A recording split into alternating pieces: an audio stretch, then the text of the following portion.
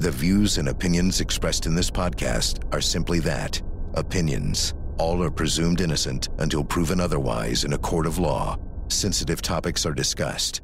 Discretion is advised.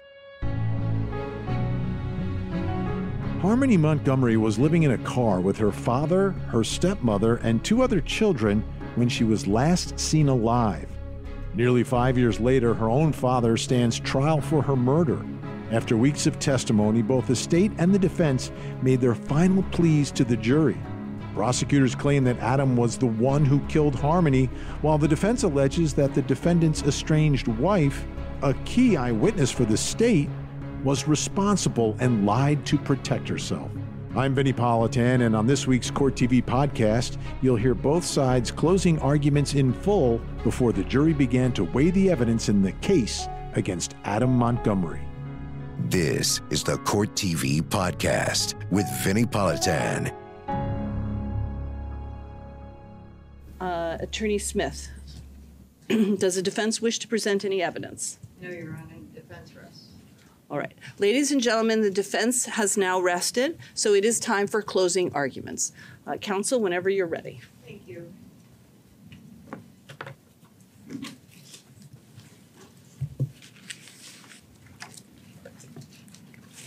Wake up, baby girl. Baby girl, wake up. Those were the words that Kayla used to describe how Adam approached his child when he discovered that she was dead. Kayla used words that were the truth sometimes to fill in her lies. Baby girl, wake up. Those words were from a real memory of how Adam was speaking when he discovered his daughter, looking peacefully asleep, would never wake up again. Wake up, baby girl. But she didn't. Those words were the truth surrounded by Kayla's lie. Adam is no innocent. Shortly after he discovered that his baby girl would not wake up again, he began a series of decisions, terrible and criminal decisions. He made them with a very misguided belief that he had to make them to keep his family from being ripped apart. And he made those decisions with the input and influence of his wife, Kayla. He did make those choices, and you will hold him accountable for those choices. He and Kayla hid, moved, lied, and manipulated Harmony's body after her death. It's unforgivable. They lied about her whereabouts after her death, and it's unforgivable. But he did not do this to hide that he killed Harmony, because he did not kill Harmony. He did this because he believed it would keep his family together. He did not witness tamper with Kayla. She was an instigator and equal partner. He did not influence her. She influenced him. And most importantly, he did not kill his daughter. He did not kill his baby girl.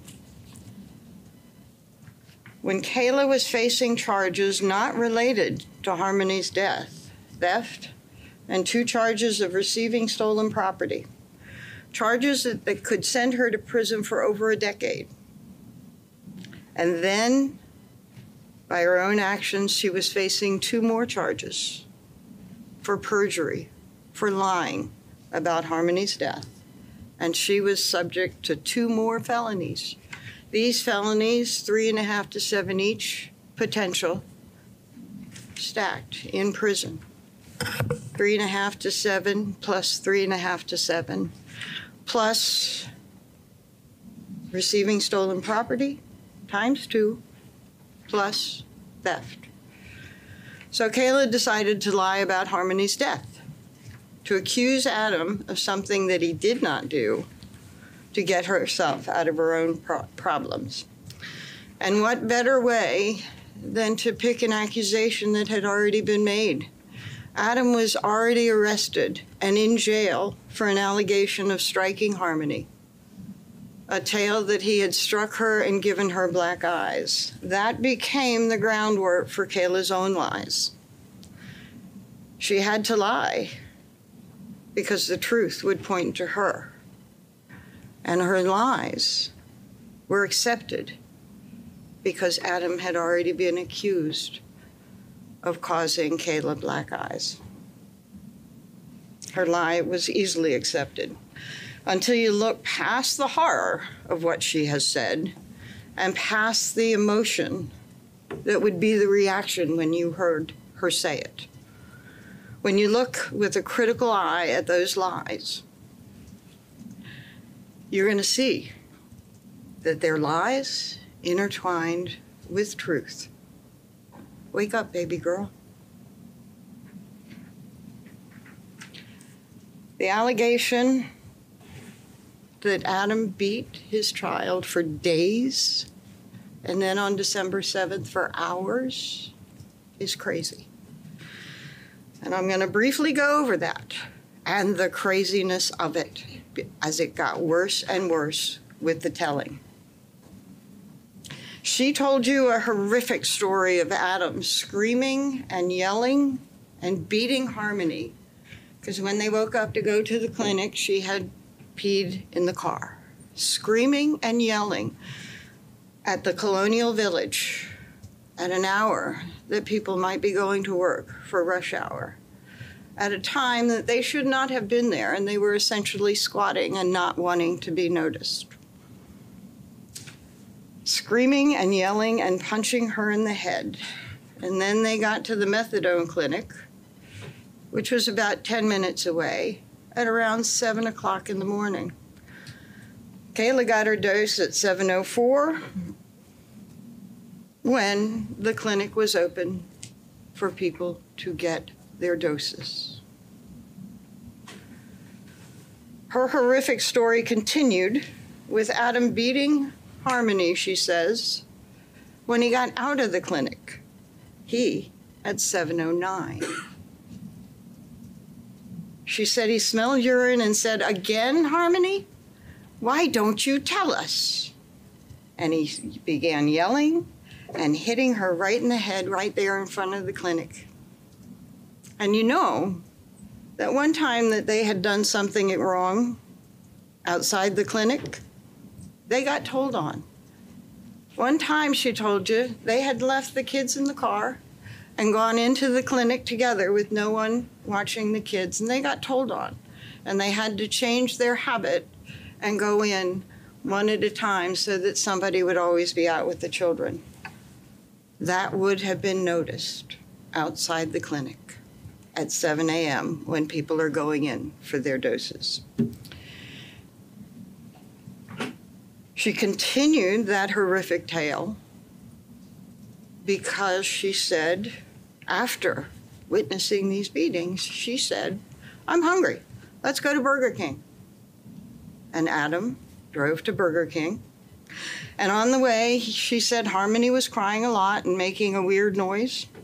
And Adam got really angry and kept punching her and said, "Shut the up." And then he hit her at the traffic lights. 2, maybe 3 traffic lights, she said, coming over the seat and pummeling her in the back. Not in secret, not hidden, broad daylight, on a busy street with busy traffic stopped at a stoplight.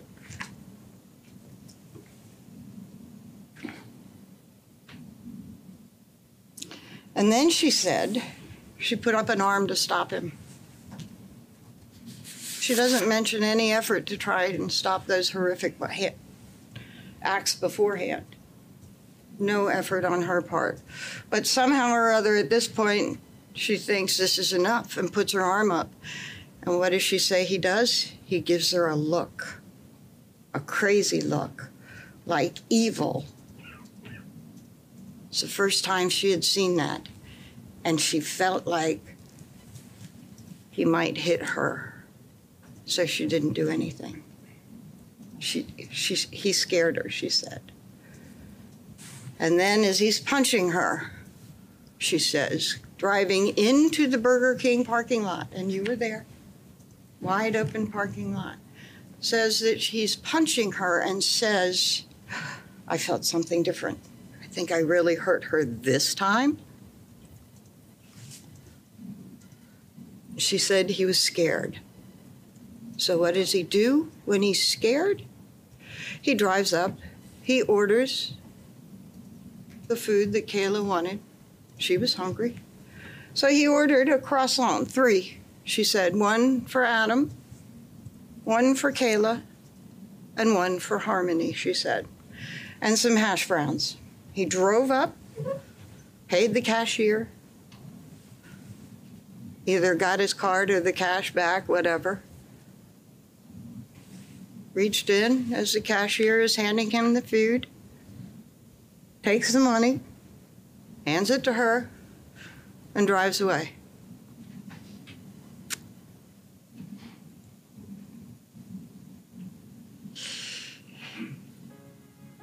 He was scared, she said. And this is what he does, she says. Her story is crazy.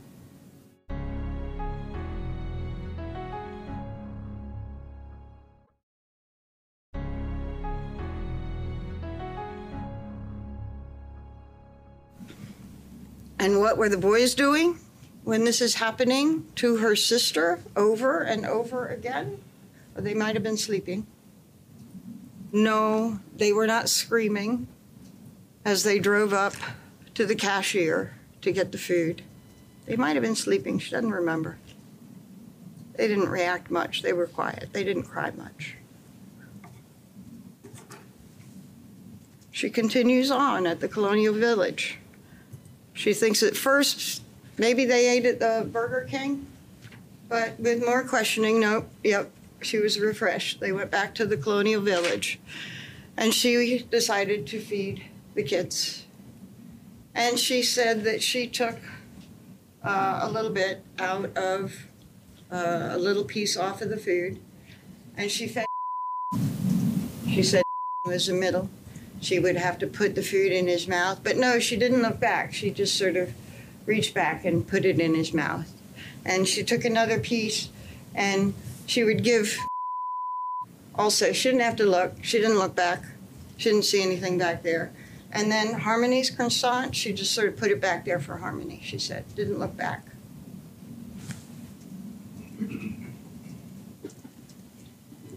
She was scared to look back.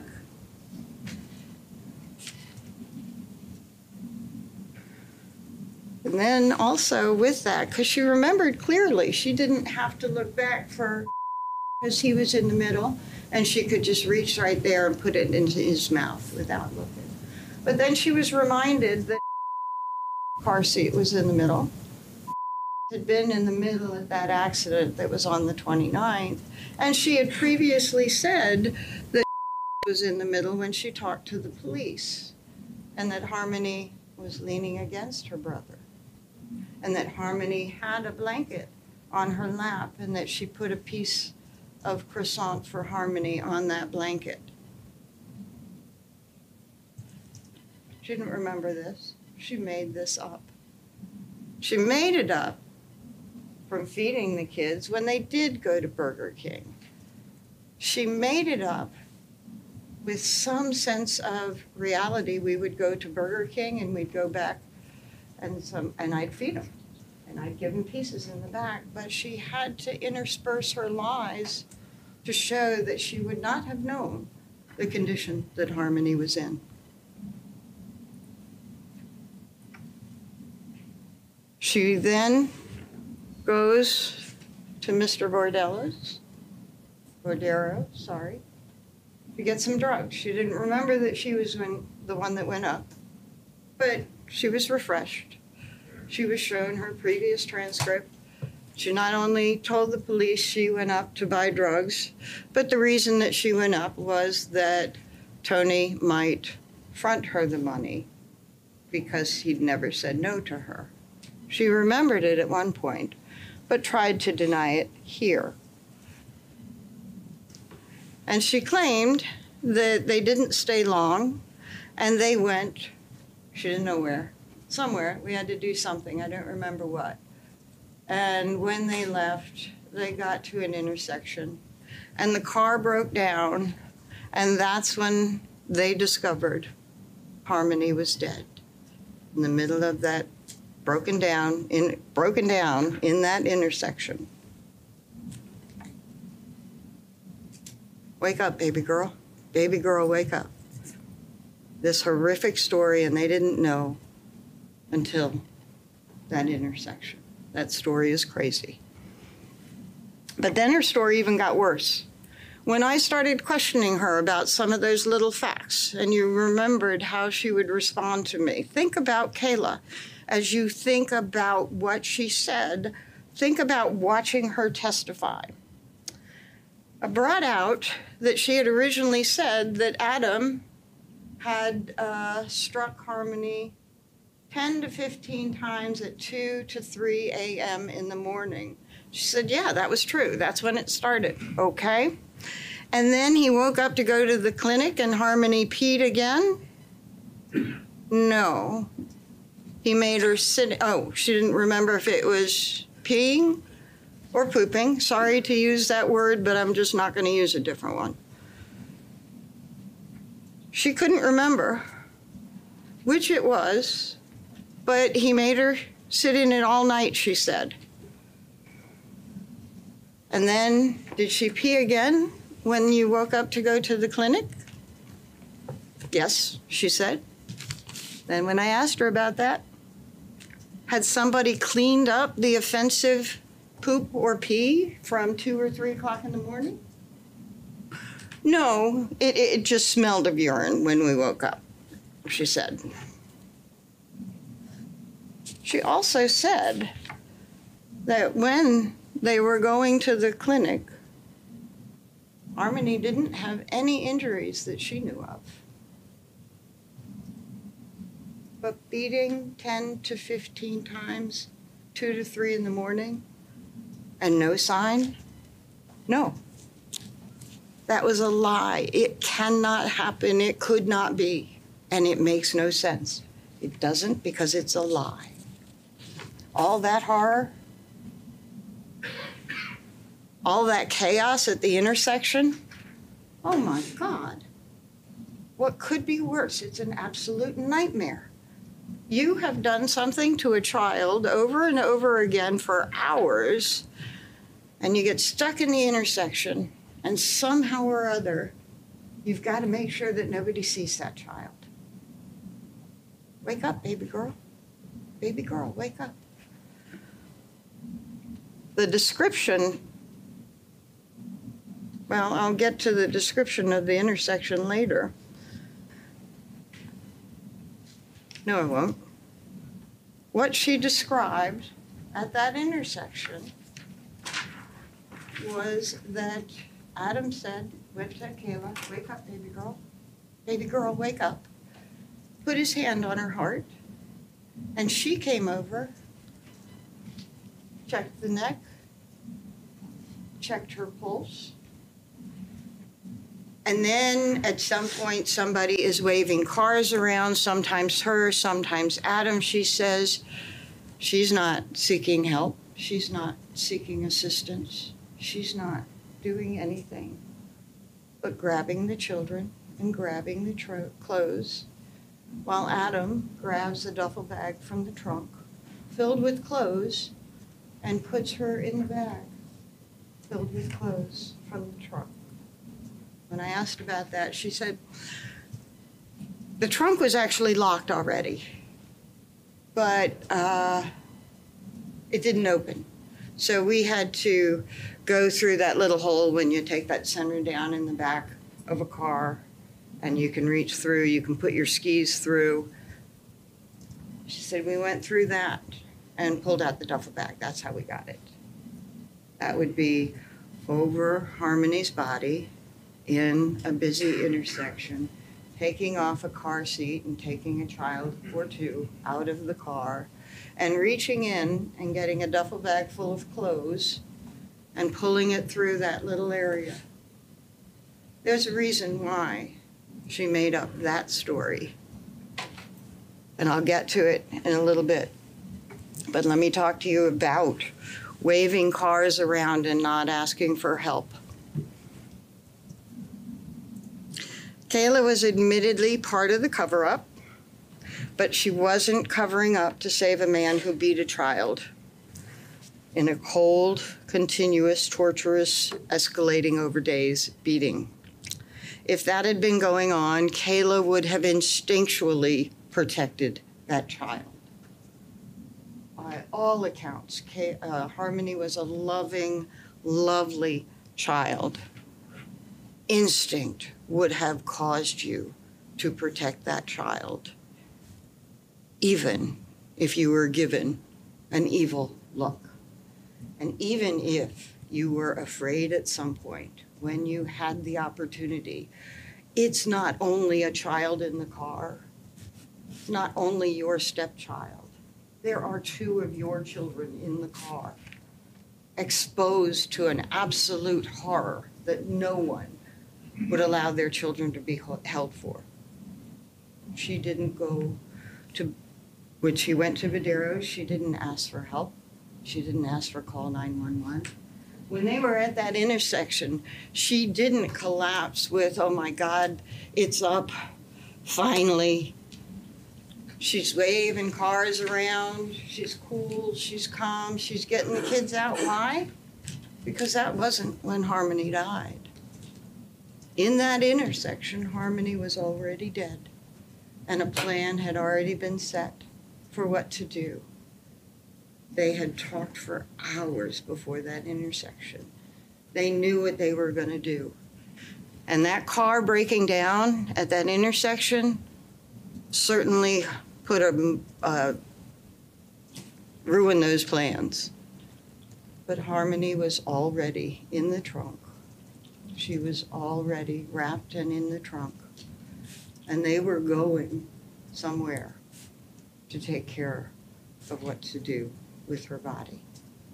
And that is why Adam was able to go into the trunk and grab the duffel bag and walk away without anybody at that intersection seeing Harmony's body, seeing Harmony sitting, lying, being maneuvered around in the car. Because she wasn't.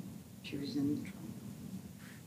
Kayla was able to keep her cool because they had been discussing this for hours, what they were going to do.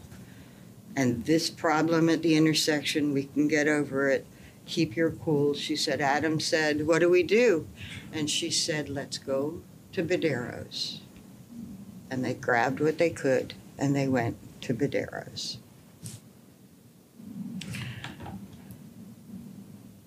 Not only, if that had occurred, would she have instinctually protected Harmony and her children when she could, any love that she had for Adam would have died. No one can maintain love for a man who would do something like that over and over again in front of your kids, in front of you, and give you that evil look that made you feel threatened. There are reasons that women stand by their men, but not for that. No one would stand by for that. Why did Kayla stand by Adam? Because that never happened. Adam was not a threat to her because of Harmony's death. Adam was her protector. Wake up, baby girl. True memory that Adam spoke when he unexpectedly discovered that Harmony was unnaturally appearing to be asleep. He didn't even know she was dead. Wake up, baby girl. And she never woke again.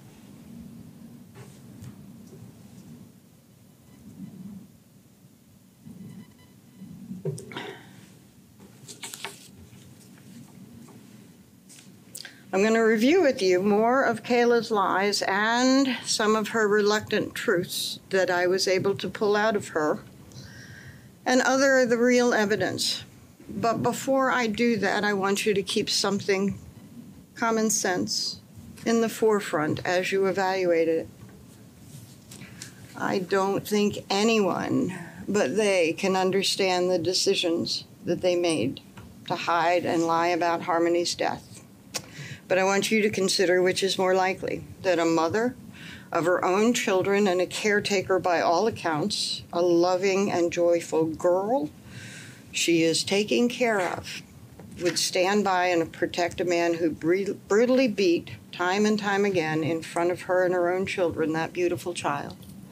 Or would a father who failed in his responsibility to care for that beautiful child, would he stand by his wife because he did not know how Harmony died? Kayla and Adam's relationship struggled on after Harmony's death.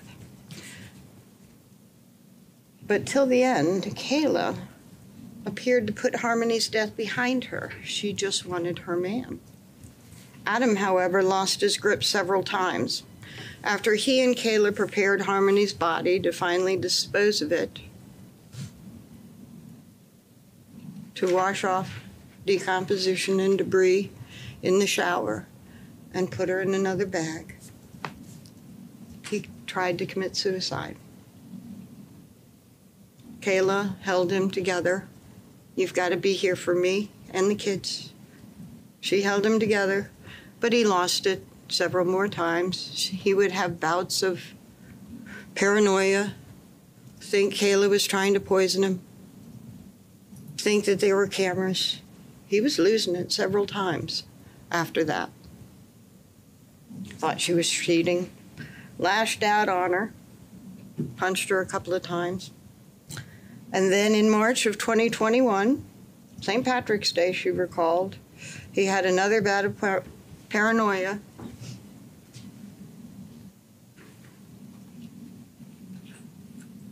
And he did this.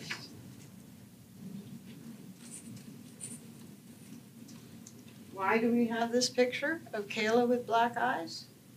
Because Kayla took this picture, this selfie, and she sent it to her family. This was something she would not tolerate. He did this to me. Adam was arrested. Adam went to jail. She got a restraining order. She moved. No.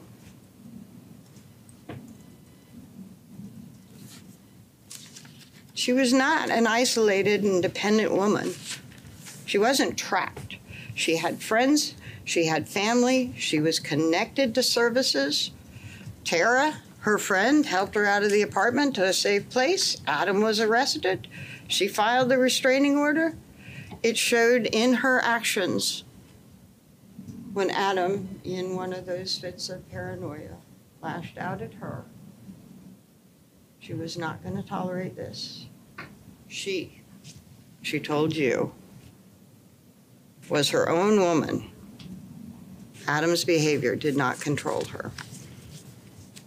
And by the way, Tara Hilbert, the one that told you that Adam gave her the lie about Harmony that Kayla and Adam had developed, said Harmony was with her mother. She also told you that that came up in the context of a conversation where he was missing Harmony. Rebecca Maines didn't say he hated Harmony because she reminded him of her mother, Crystal. He was missing Harmony. He was feeling bad.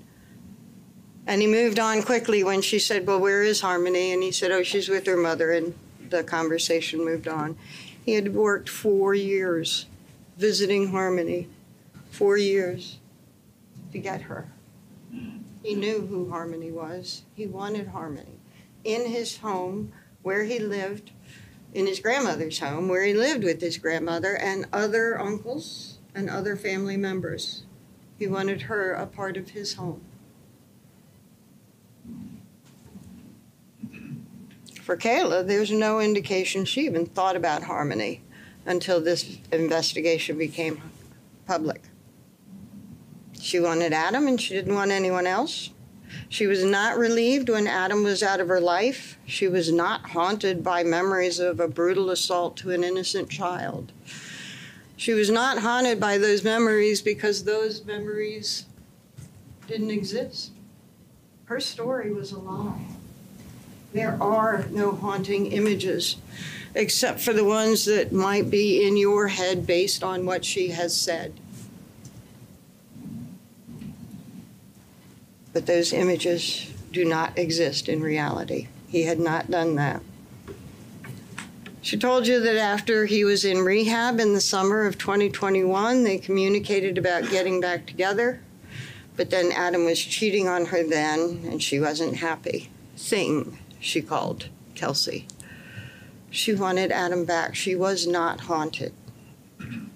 But Adam, in the fall, was out of her life. He was in Maine with Kelsey and her relatives. When the investigation opened up and the police tried to come and talk to her, did she say, "I'm so sorry. Let me tell you what happened to Harmony. It was terrible. I've held it inside, but it's time you know the truth. Adam is a brute." No, she said, "Adam." She calls Adam. She knows where he is. "Get back here. I'm not dealing with this alone." Because they were partners in this conspiracy. "Get back here." And he came. But he came with his girlfriend, much to Kayla's chagrin.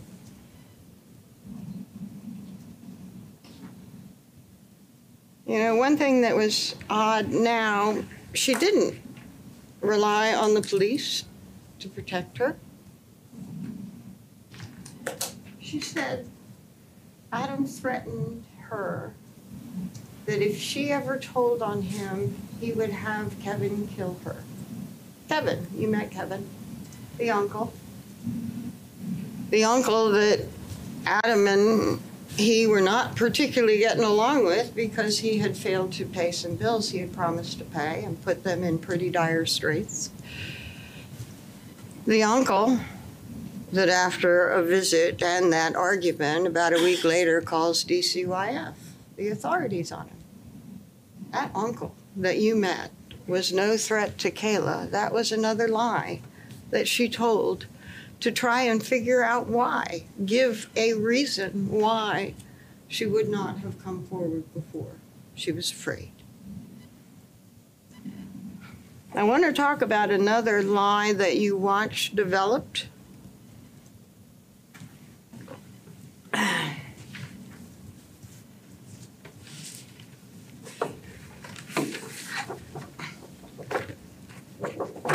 The fuel grinder.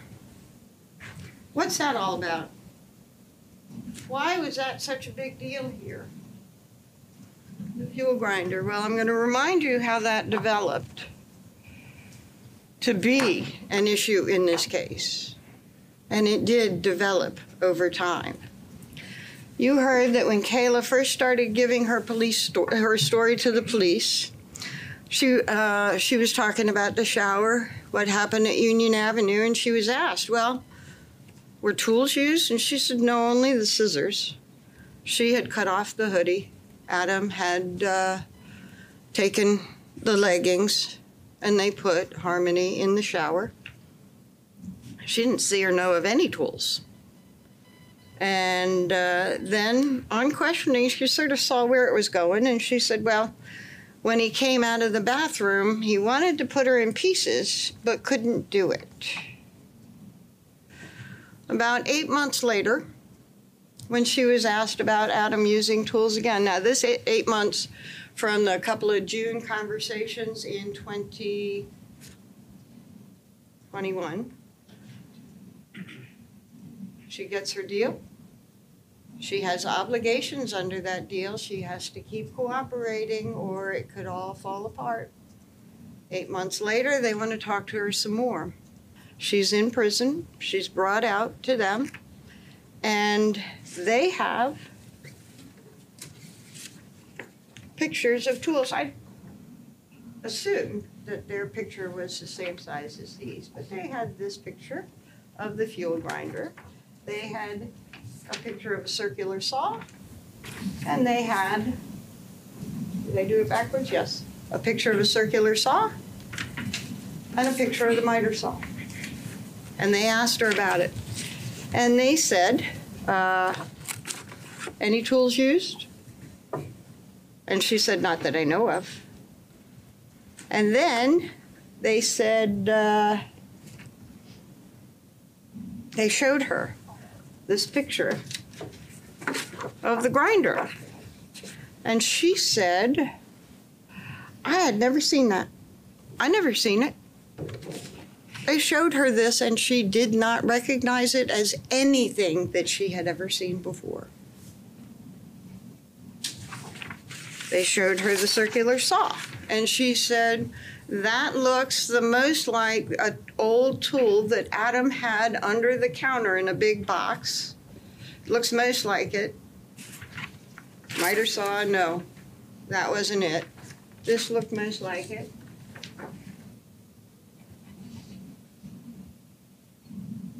And then you learned that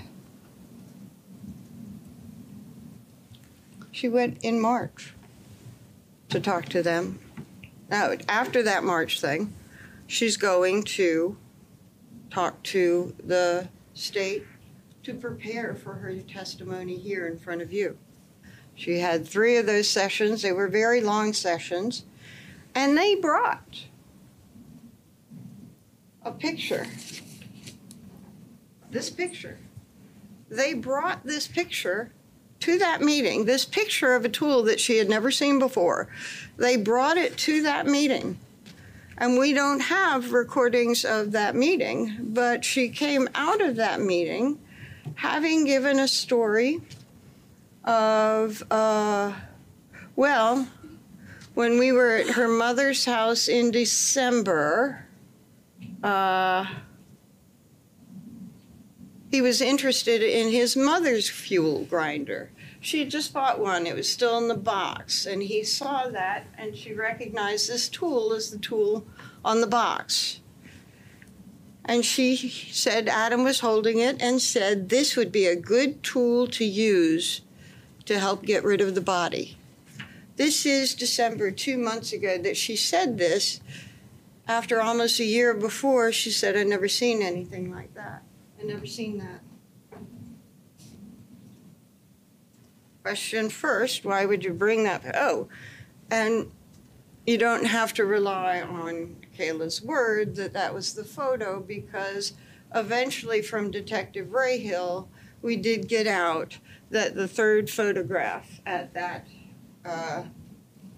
March interview, where she said, I didn't see that. It wasn't actually identified in the interview, but they had taken this photograph for the purpose of seeing about that Home Depot purchase. Do you remember the Home Depot purchase? The police were following up on Lime and looking at Lime purchases from Home Depot, and they discovered a purchase of Lime, the fuel grinder, an extra battery, an extra blade. They wanted to connect that to Adam because it was right around the time that there was a call for service at the shower. That would be evidence that you put together that could prove something. So they want to make that connection. And Detective Rahill said, we specifically brought this photograph to see if she could identify it to make that connection for us, because they had found that out maybe 6 months before. She didn't make that connection for them, but they didn't give up. So they brought that photograph, not the police, this was during her prep session. That photograph was brought to the prep session, and she understood this was important. And there was no truth about this other than she had never seen it before, but she made up a story about Adam wanting to take it from her mother. That story has so many levels for you to understand Kayla.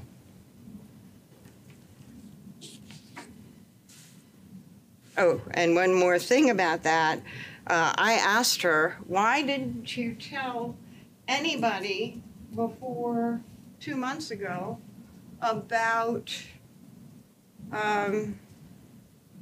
Adam wanting to steal or take your mother's fuel grinder, why did you wait 2 years to say this? Or a year, or whatever.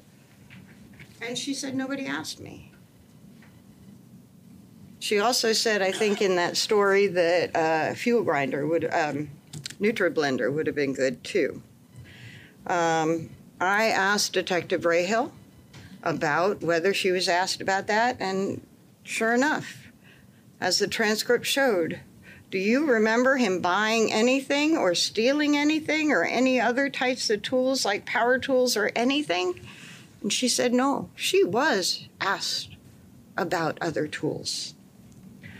Then you heard from her mother, the supposed owner of that fuel grinder. Nope, never had a fuel grinder. I have plenty of tools. I do some woodworking stuff. I know fuel grinder. I never had a fuel grinder. I never bought this.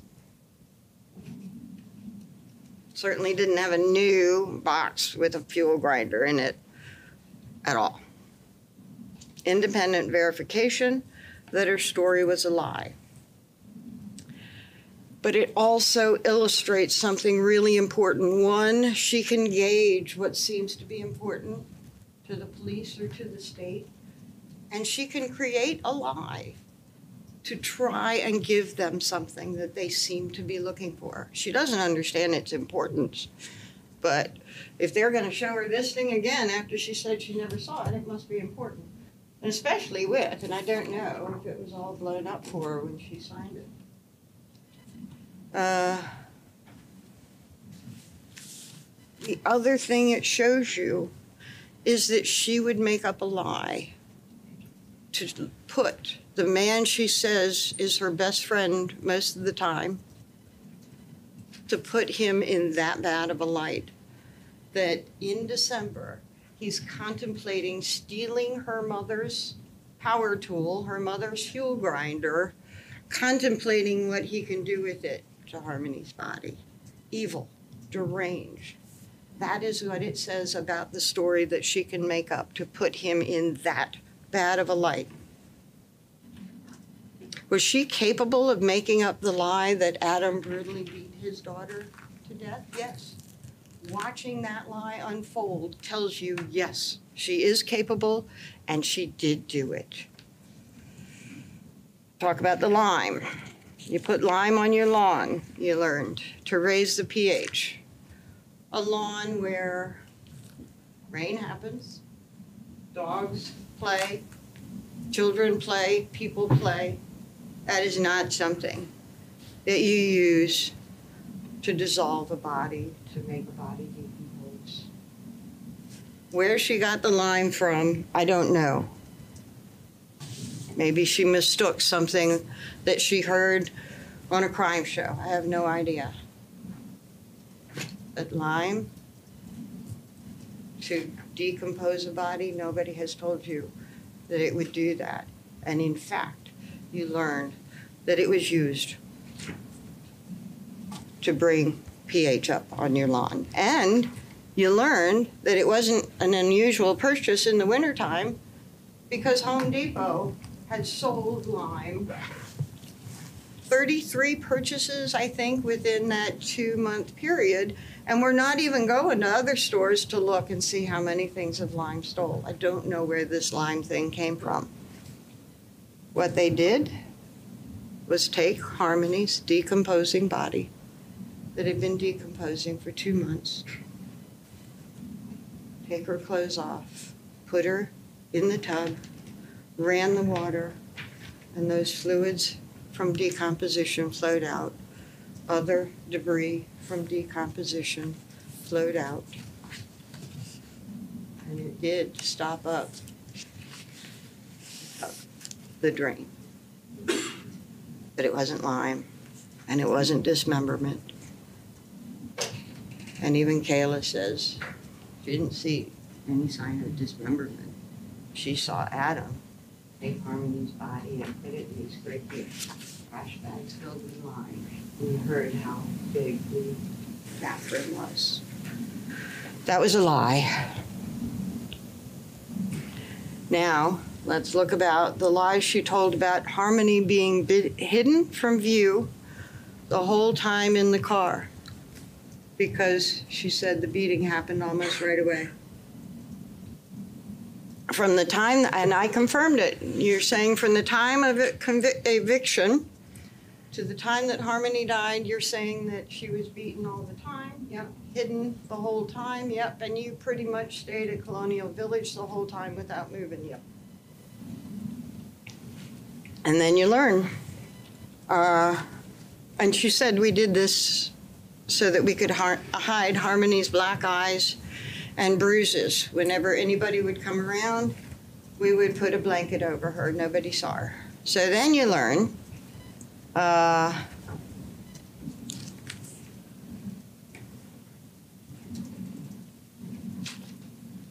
that Harmony was not hidden. Harmony was not hidden from the Garcias. You heard Courtney Garcia. They had met up with the Montgomerys. They had given the Montgomerys food. They knew the Montgomerys were living in the car. And Courtney told you, we offered to let them stay overnight at our place. And Adam was interested. Kayla was not. Do you remember that? Kayla was not. Adam was interested. Adam was not hiding Harmony from view. Harmony wasn't hidden from Christina Lubin. Kayla's mom testified. Kayla had admitted that she went to her mom's the day after Thanksgiving. And she went there to see if her mom could put them up, and her mom couldn't because of the landlord. And eventually I was able to pull out that she was there. While she was there, she got cleaned up. She cleaned up the kids, they ate, they caught up with each other. Christina told you that she was catching up with her grandchildren, even her step-grandchildren, that she remembered sitting on the couch interacting with Harmony. She was a lovely child, kind of quiet, polite, but she looked healthy. And she noticed Harmony. She noticed her hair in pigtails. She noticed what she was wearing and the glasses, and she interacted with Harmony. There were no black eyes. There were no bruises. Harmony looked good. Harmony wasn't hidden from Tabitha Scott on December 29. Tabitha Scott, you remember, the police officer said was in the car during the accident on December 29. She was in the front passenger seat while Kayla was in the back with 3 kids, 2 car seats.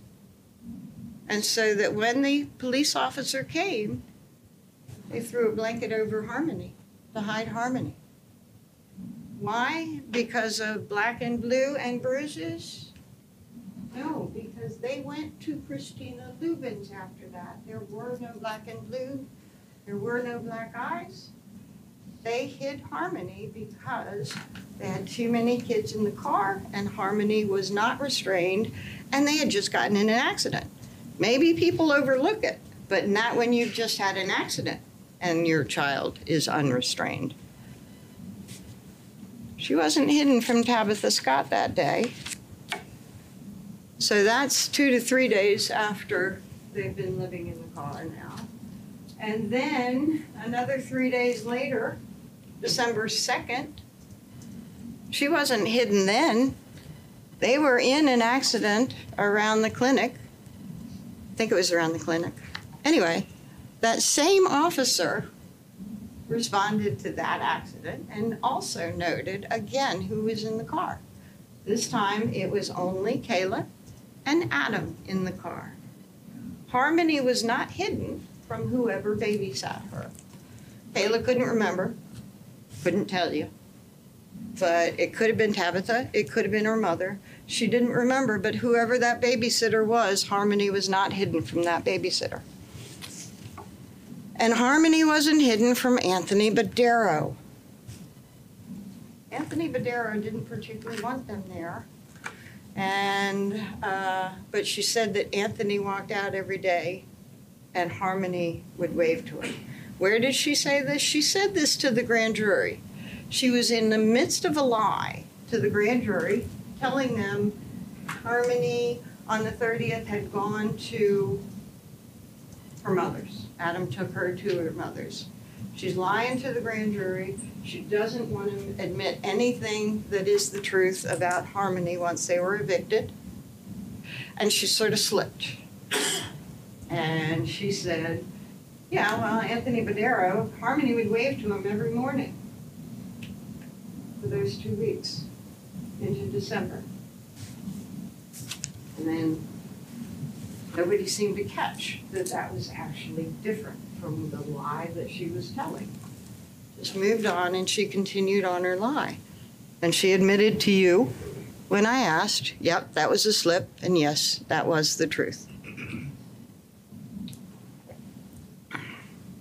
No need to lie about that to the grand jury because you didn't want to bring that out in the first place.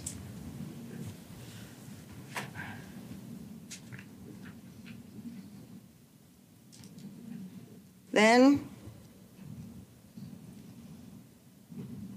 I talked about one of the issues that did come up a lot in the car. 10 days from the time that they were evicted to the time that Harmony was discovered dead. 10 days. And she tried to make it seem like 24/7 they were in that car. 24/7 Harmony was hidden. 24/7 they ate. She would change diapers, and they would stay at the Colonial Village. They didn't do anything. Then I started asking more questions. Do you remember that? Well, you changed the baby and your toddler. They were both still in diapers. You'd change them and you'd wipe them. But to get them really clean, you would take them to a public restroom or something to wipe them down and clean them up with soap and water. Nope. Didn't happen. Well, they were in diapers. You needed diapers. You're in there for 10 days. You had to have bought diapers. Went to Walmart, the mall? Nope. Well, where did you get your diapers?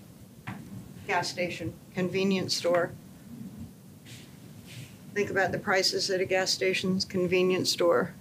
That's not where they were getting their diapers. Your wipes, your extra food, they wouldn't go far, she kept saying. Well, did you clean up the kids at all? Nope. Cleaned them in the car with wipes. Okay, so you didn't go to the bathroom in the car. Where did you go to the bathroom? Okay, that was a problem for her. And you went to the bathroom when you went to Burger King. Yep. And you'd go to Burger King a few times. Yep. And you'd go to the bathroom when you went to gas stations or something to pick up your food and stuff. Yep. And you'd go to the bathroom at Badero's because you were right there at the Colonial, right? Yeah. And you said that Harmony didn't always go with you. That means that Harmony went with you sometimes, right? Yeah.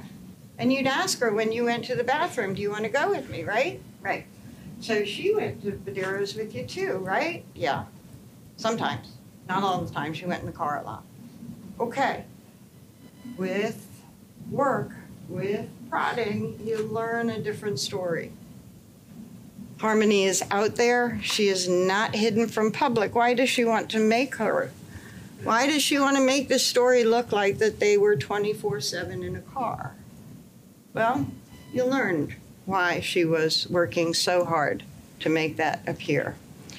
You learned from the state's question that she was aware of opening statement and talked about it with her lawyer. And she said she used the information to prepare her answers to you because the truth pointed to her. That is why she did it.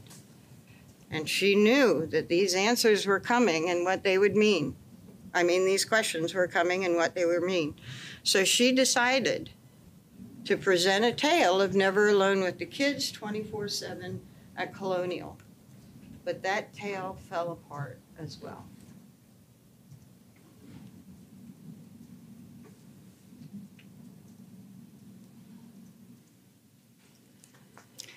Mr. Badero was another person who was caught lying to the grand jury.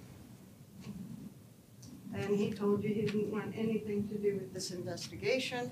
He did not want to admit that he had been selling drugs, and he did not want to be part of this investigation at all. He said that no, Harmony never waved to him. He never went down to the car.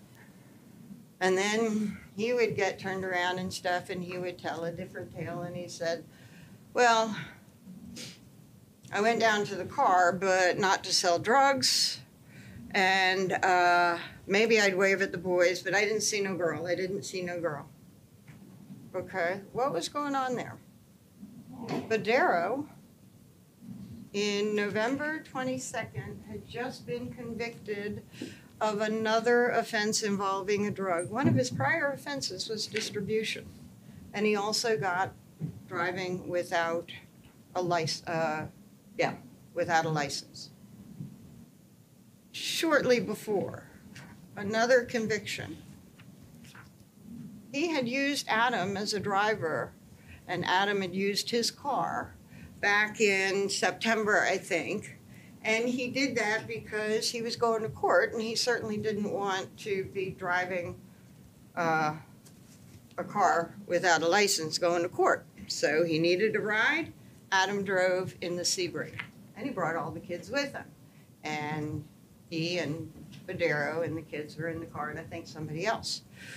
And we go to, after the conviction, he's no less afraid of being caught driving his car without a license, what it might lead to. So he's still in need of a driver. Adam just can't use his Sebring. The family is living in the Sebring.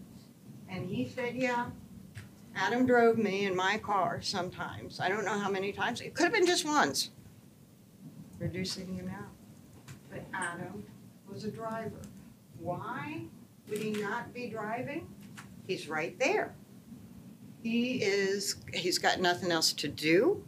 He's in need of money. They want drugs. Of course, Adam was driving Badero during that time. Kayla even admits that, yep, Adam drove Badero in Badero's car, but not while we were living in the Sebring. But not while we were living in the Sebring.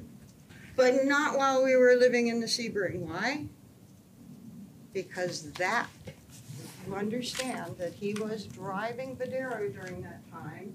It is why Badero is going out in the morning to see Adam, or out daily to see Adam to get his driver. And it is why Kayla is alone with the children in the car. And it is why Adam did not know until he came back that Harmony was dead. Why does Kayla make up these truths or hide and work so hard to make you think a different story? Because the truth points to her. Sorry.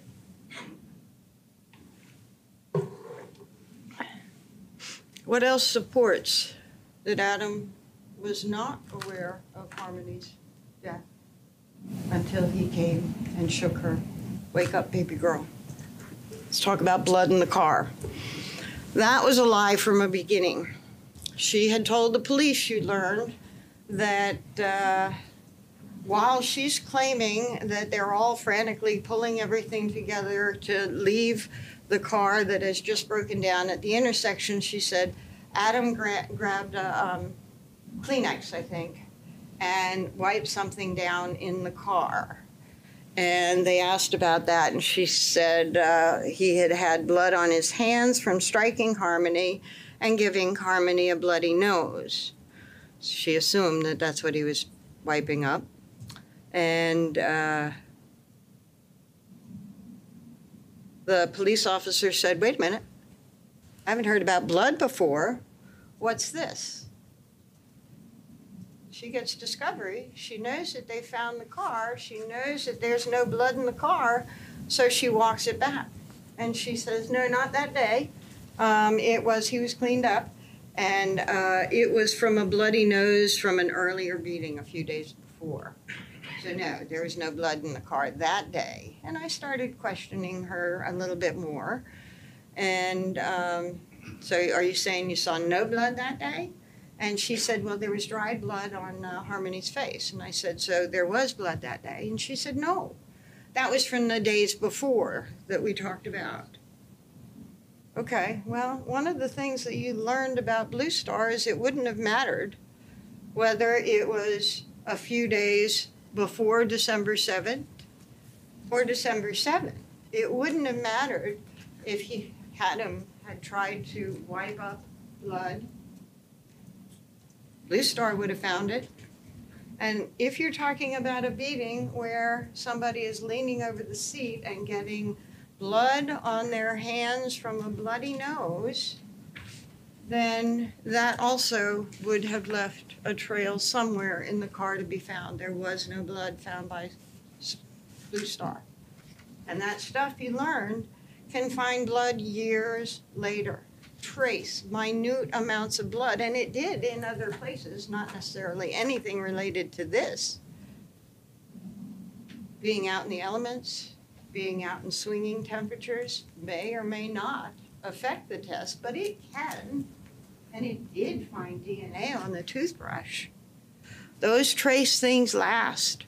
There was no blood in the car, around Harmony, around the center console, around the steering wheel, anything to be found by Blue Star, because that never happened. Harmony never had a bloody nose on December 7th or on a few days before. And let me talk about this bloody nose. Think about the amount of beating that Kayla tried to describe. 10 to 15 times at 2 to 3 a.m.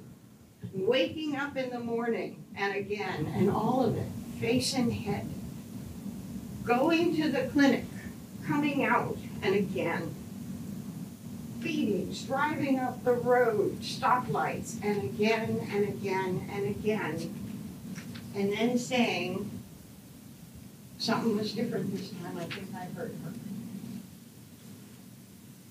That child would have been as bloody as you can possibly imagine. Why did Kayla slip about the blood and then back it off? There was no blood. Her story was a lie.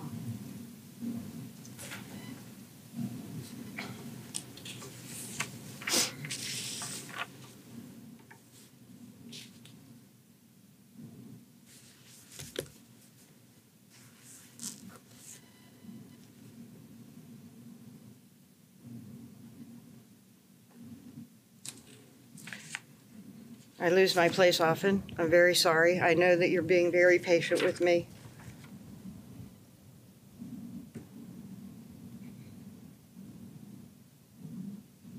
The police took this investigation very, very seriously. You heard it was one of the biggest ones that they've ever conducted. Hours and dedication of the officers can't be denied. And it's something that we all hope for in our police officers when we need them to help us. And the emotions that come with danger to a child, a missing child. Now, at the time when the investigation started, she would have been 7. Pictures.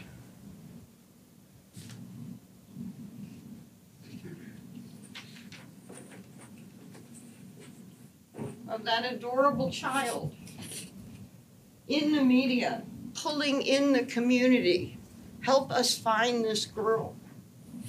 The media is all over it. It's the biggest thing, the biggest investigation Manchester police did, and they dedicated time, resources, over and over and over again. The emotions had to be running high. And they kept going down wrong paths because people would give them information, whether it was that they wanted to help and they were wrong, whether it was, as Adam horribly put it in his recording, They wanted their 2 minutes of fame, or they wanted something like Kayla, and maybe Rebecca Maines. Or they just, who knows? They went down those black holes, and they were willing to do it because to not go there might mean that they missed something real. And they would not regret going down those black holes and doing all those searches. But they can, and they should, and it is right to feel anger. That never should have happened, and Adam and Kayla both could have prevented that from happening. But they lied about her death, and they covered her death up. And you can feel that emotion as well. It is okay. And you can hold Adam accountable for what he did. But emotion equally shows you that Kayla is lying. She continues to lie, and she made a few things up in front of you. Remember how you felt watching her. And evaluate that, because that will also show you she's lying because she has something to hide still, because the truth points to her. Adam did some very, very bad things, but he did not kill his daughter. His choices got him where he is today. He has no one but himself to blame. He did what he did, and he got blamed for something he did not do. He put himself in that position. But the evidence that you can rely on remains the evidence in this courtroom and the view, not the emotion, not the horror of what she described, the slow, methodical evaluation of what she described compared to the other evidence. And can you put your trust for one of the most important decisions of your life in Kayla? Because that is what you'd have to do. There's no doubt that the police know that she's a liar. The state knows that she's a liar. She's charged with perjury, lying to the grand jury. She's charged twice, but you watched her as I asked her over and over again all those questions to the grand jury. This is a lie? Yep. This is a lie? Yep. This is a lie. And some of those details that she wove around that lie that she has to admit today, those details were made to make her story seem real. But sometimes she slipped, and the truth came out, like it did when she said Harmony would wave to Tony Badero every day.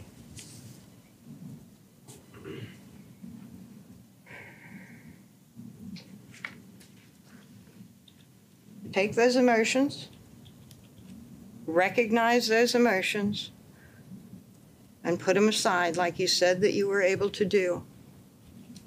I haven't talked about the second-degree assault case almost at all, I don't think.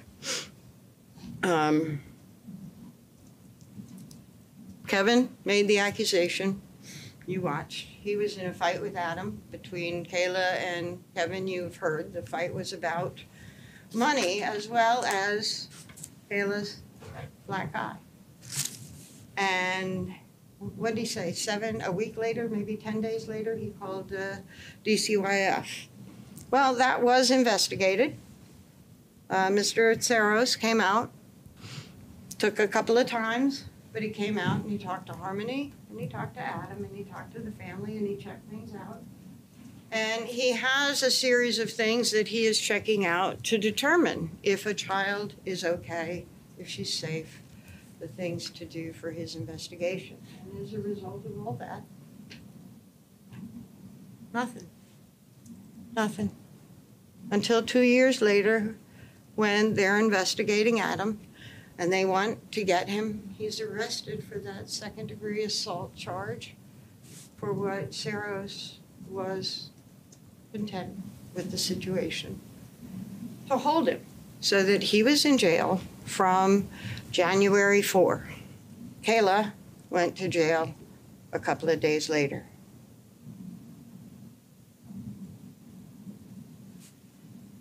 you also learned that it was not because, as Rebecca Maines put it,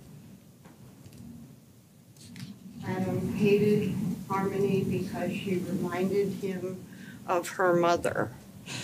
Because you heard people like Katie Moran who said the memory bothered him.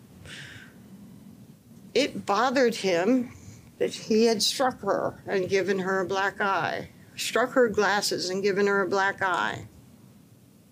It bothered him, even after he knew that she was dead, striking Harmony when he found her with her hand over his mouth. It bothered him. And Terry Hebert, he missed Harmony.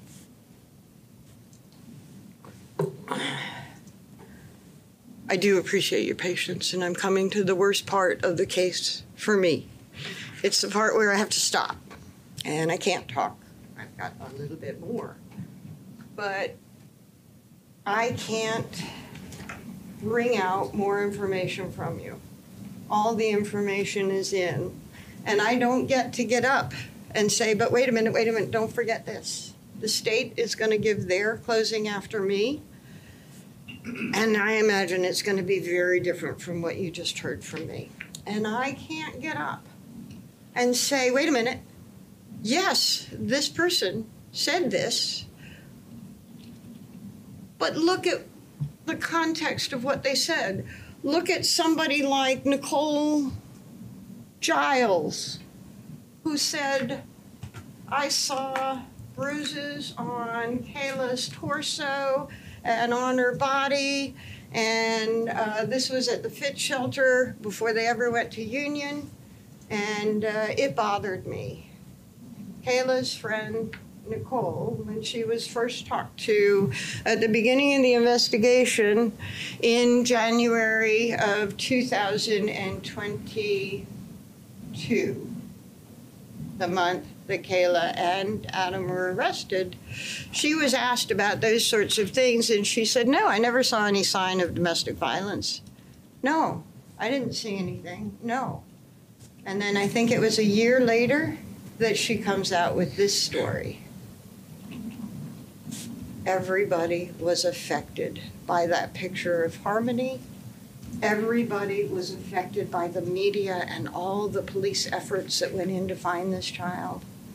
And some people wanted to contact police, talk to police, and be a part of it. But Nicole Giles, when she was first spoken to, said no. So if the state talks about what Nicole says, I won't be able to get up and say, wait a minute, she didn't say that at first. That was with all the exposure over the year. She made up that story to help her friend Kayla when she was talking neutrally without knowing anything. No DV. Let's talk about Rebecca Maines. She sounded like a pretty decent person, standing up for her wrongs in her past, taking responsibility, understanding it. But boy, did she get her hair up when Jamie, Attorney Brooks, started asking about those things. I've admitted I'm a criminal. Don't go down that road. No, she is still denying her status as a criminal because she doesn't want to hear it anymore. She got her hair up and she said no. When I talked to them in January of 2023, I wasn't looking to get anything. When I talked to them, I wasn't facing any charges. I was already convicted and in jail. Then you learned, no, she was facing charges. She was facing the charges that are still pending now. And I think she said that she wasn't getting any additional time. There are plenty of reasons that people say what they say. With Rebecca, I can't go through the changes. You heard that she had several interviews and not when, what came out when. But you do know that she did have a reason to want to give something to the police, and what she gave to the police actually didn't fit anything else Adam worked 4 years to get Harmony. He didn't hate her because she reminded him of Crystal. He loved her and wanted her in the house with in his grandmother's house with his family, his immediate family and his bigger family. And he wanted to raise her. Things absolutely fell apart after, but he didn't hate Harmony. And her story about, I don't remember if it was urinating, peeing or pooping, putting in the corner, there's nothing about a car. She's taking bits and pieces of information that is out there in the media and trying to make her own story that's bad about Adam, but maybe can help her in her troubled situation. No, nobody can help me. I'm already doing my parole violation. I was done. Nope. There were 3 sets of charges pending, and she even corrected it. No, there's 4. And she's not expecting to do any time, I think she said, for those that were out there. Any more time.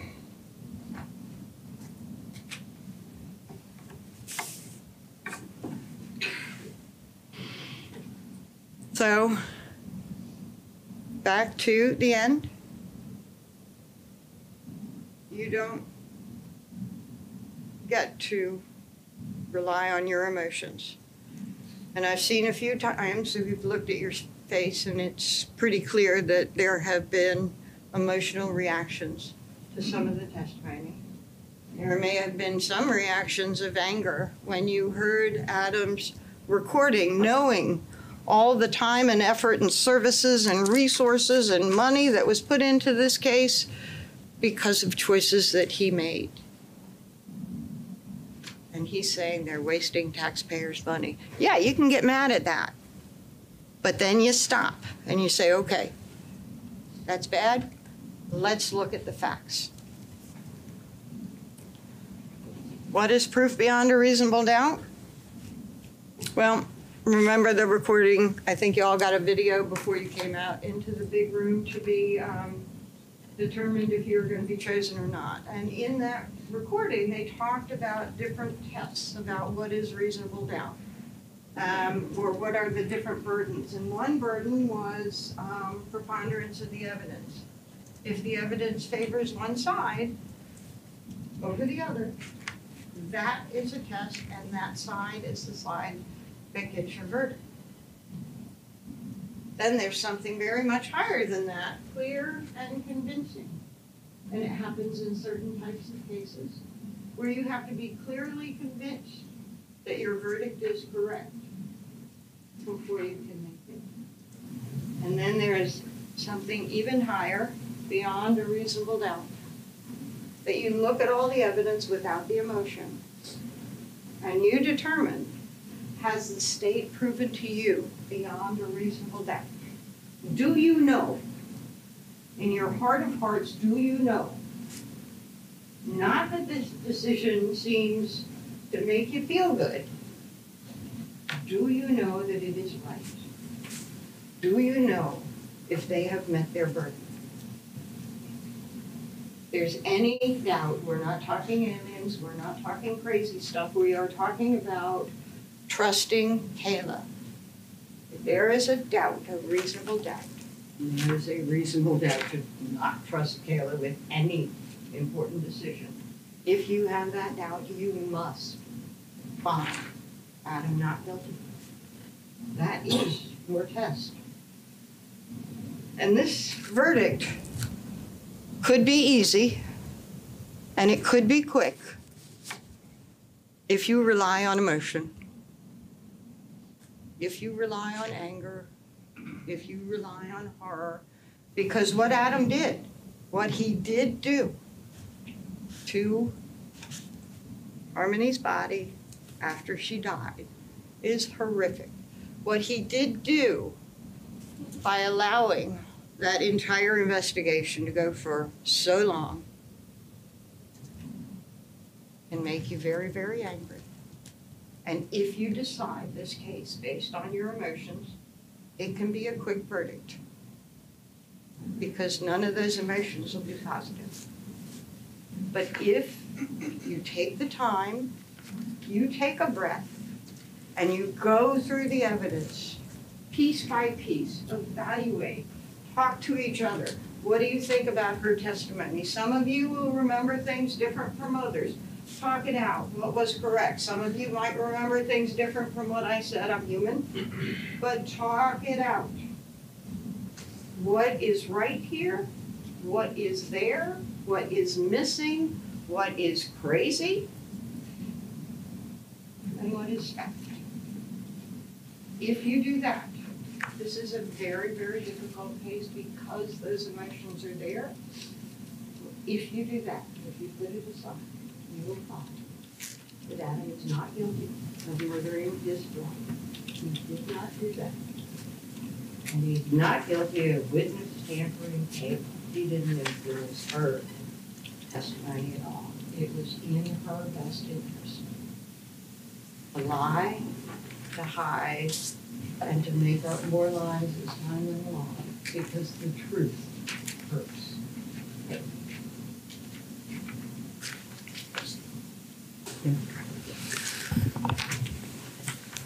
All right, ladies and gentlemen, what we're going to do now is we'll take a 15-minute break so that you can use the restroom, have a drink of water. Then we'll come back. It'll be the state's opportunity to make closing arguments to you. Then I anticipate that we'll probably go directly into final instructions. And at that point, once you have the final instructions, we'll select the alternates, the jury foreperson, and it will be time to deliberate. So for now, just take a stretch, have a drink of water, use the restroom, and then we'll bring you back in for the rest of closing arguments and instructions. All rise for the jurors, please.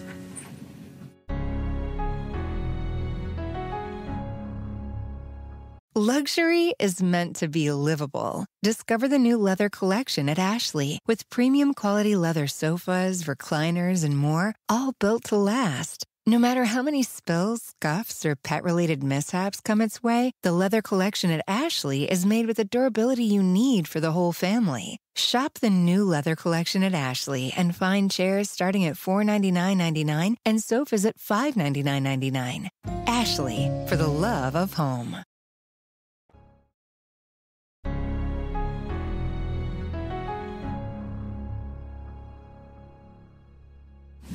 Whenever you're ready.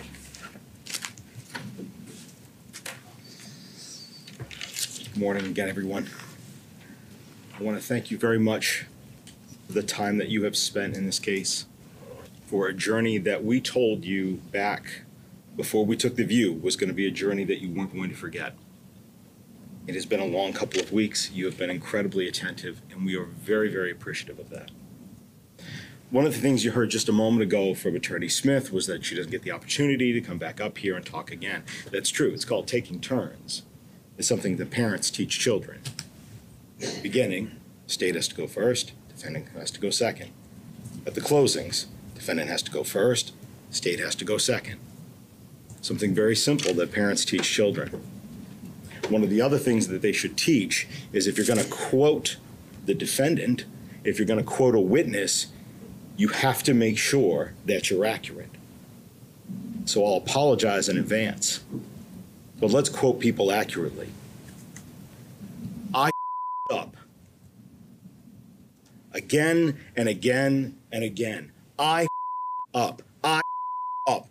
That's what the defendant, his language that he used when he told Travis Beach at the night he got the U-Haul, the night that he disappeared Harmony's body, to whatever place it is now, where he knows it is right now, to this day, his words, I up.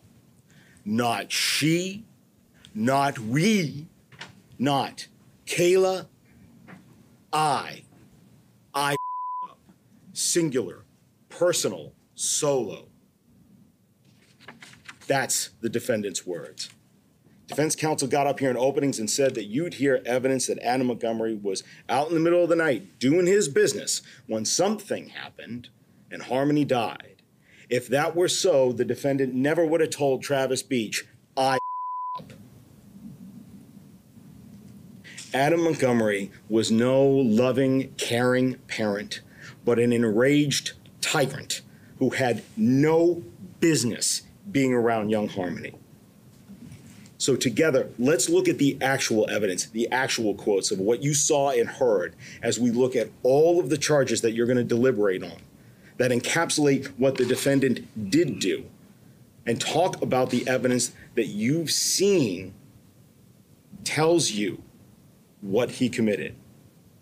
And we'll start first with what the defendant's telling you in opening arguments, and now that you can and should find him guilty of abuse of a corpse and falsifying physical evidence. Let's set that as the baseline. Let's start there. Let's see what that actually means before we look at how he committed each one of the crimes charged, not just the ones that he feels are going to distract you from the rest of the nightmare that he's responsible for. Who carried Harmony's body away from the broken down car in the duffel bag, hid her outside of Colonial Village while they stayed in Anthony Badero's blue Audi for 2 nights, put Harmony under a ramp and then in a van, and then in this cooler for weeks at Christina Lupin's house, into the CMC bag, into the walk-in cooler at Portland Pie Company, in the fridge, in the freezer, defrosted her in the shower, consolidated her body yet again, brought her to the Econo Lodge, tricked his friend into renting him the U-Haul, and then dumped her body somewhere. All to make sure that the evidence that could have been brought before you that shows that he's responsible for having murdered her would never be found. And he says you can and should find him guilty of those 2 crimes, of abuse of a corpse and falsifying physical evidence for this. He doesn't dispute this. The defense said all of that in their openings, that the defendant did both of these 2 bolded things. Since day 2 of this trial, opening arguments, you should then consider not only all of the testimony, but also all of the corroborating testimony about all of those charges, those 2, falsifying physical and abuse of a corpse, to be true. So let's make it very, very painfully clear from the indictments that you're going to be considering for falsifying physical evidence and abuse of a corpse, making this Harmony fit into this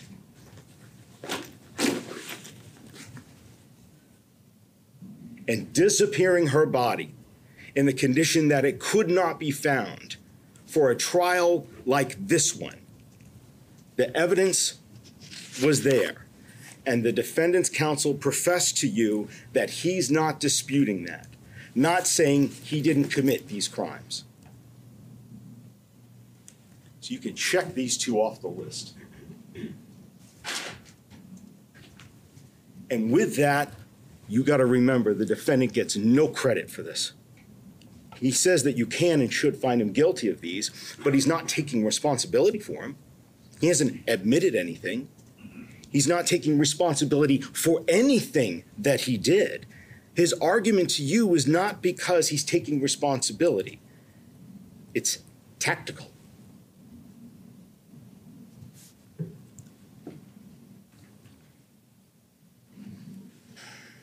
He admits what he can't deny. And he denies what he can't afford to admit. He cannot deny each and every single one of these facts that were presented to you. That she died on the 7th, that he brought her in a duffel bag to Colonial Village, stored her under a deck, into a red cooler, in the closet it fit, in the ceiling it built. It's her blood in the ceiling at the Fit Shelter at 177 Lake Ave. And his fingerprints in the ceiling. Remember? Left-handed prints in the ceiling. The only other person being poor Mr. Mondrag, the drywall installer. Into the CMC bag to the Portland Pie Company. over to Union Street, consolidating her body even more, bringing her to the Econo Lodge, tricking Travis Beach, and dumping her body so it wouldn't be found. The argument that the defendant is making, he had to make. His concessions don't mean he's taken responsibility for these crimes. It doesn't mean that he's a man of principle or restraint, nor does it give his argument any credibility that because I concede all of this, well, the rest of it must not be true. The whole thing's true. And he's taken responsibility for none of this. So again, baseline, first things first, before we move on, these two charges and the charges that his counsel argued can and should find him guilty of, they're there. That's done. And that's the tip of the iceberg. It's all of the charges.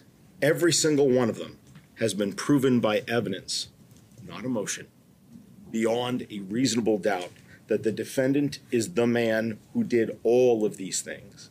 And that's because you saw the evidence. You went on The View. You saw witnesses take this stand and put themselves before you, and you looked them in the eye. And the same common sense that you use every day to tell whether somebody is feeding you a lion, a bull, or not, you used with those witnesses. And because of that, you know that this is true.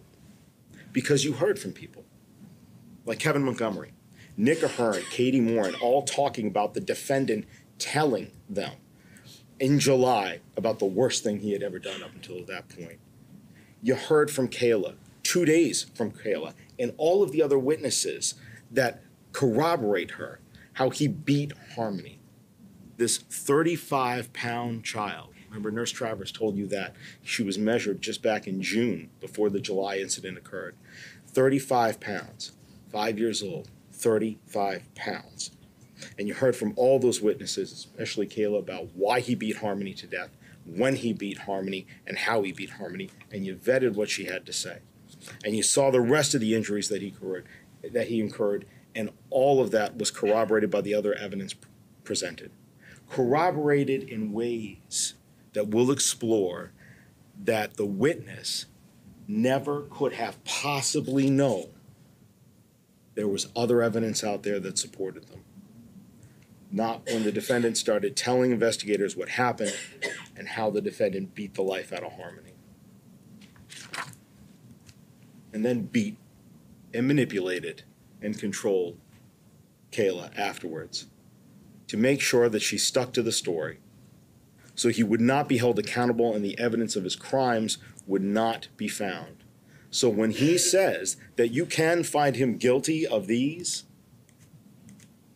understand that these two are but a part of the whole of his criminality, of how he murdered Harmony as well.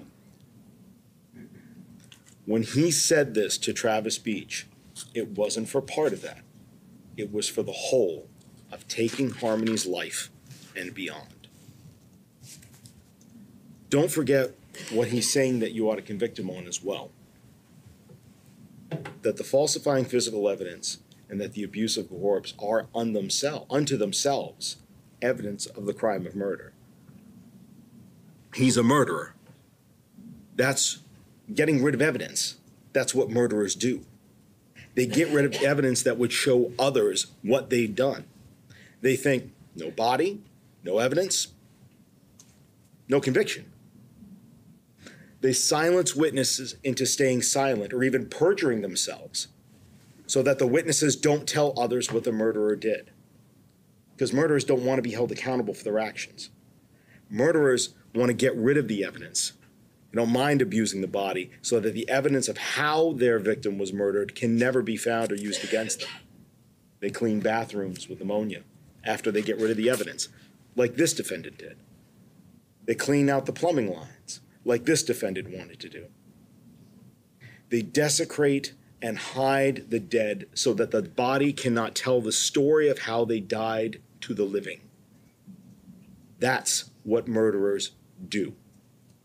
That's what the defendant did, because he's a murderer too.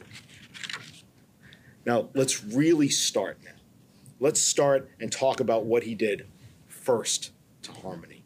Excuse me. Let's talk about what happened in June. Let's talk about the second-degree assault.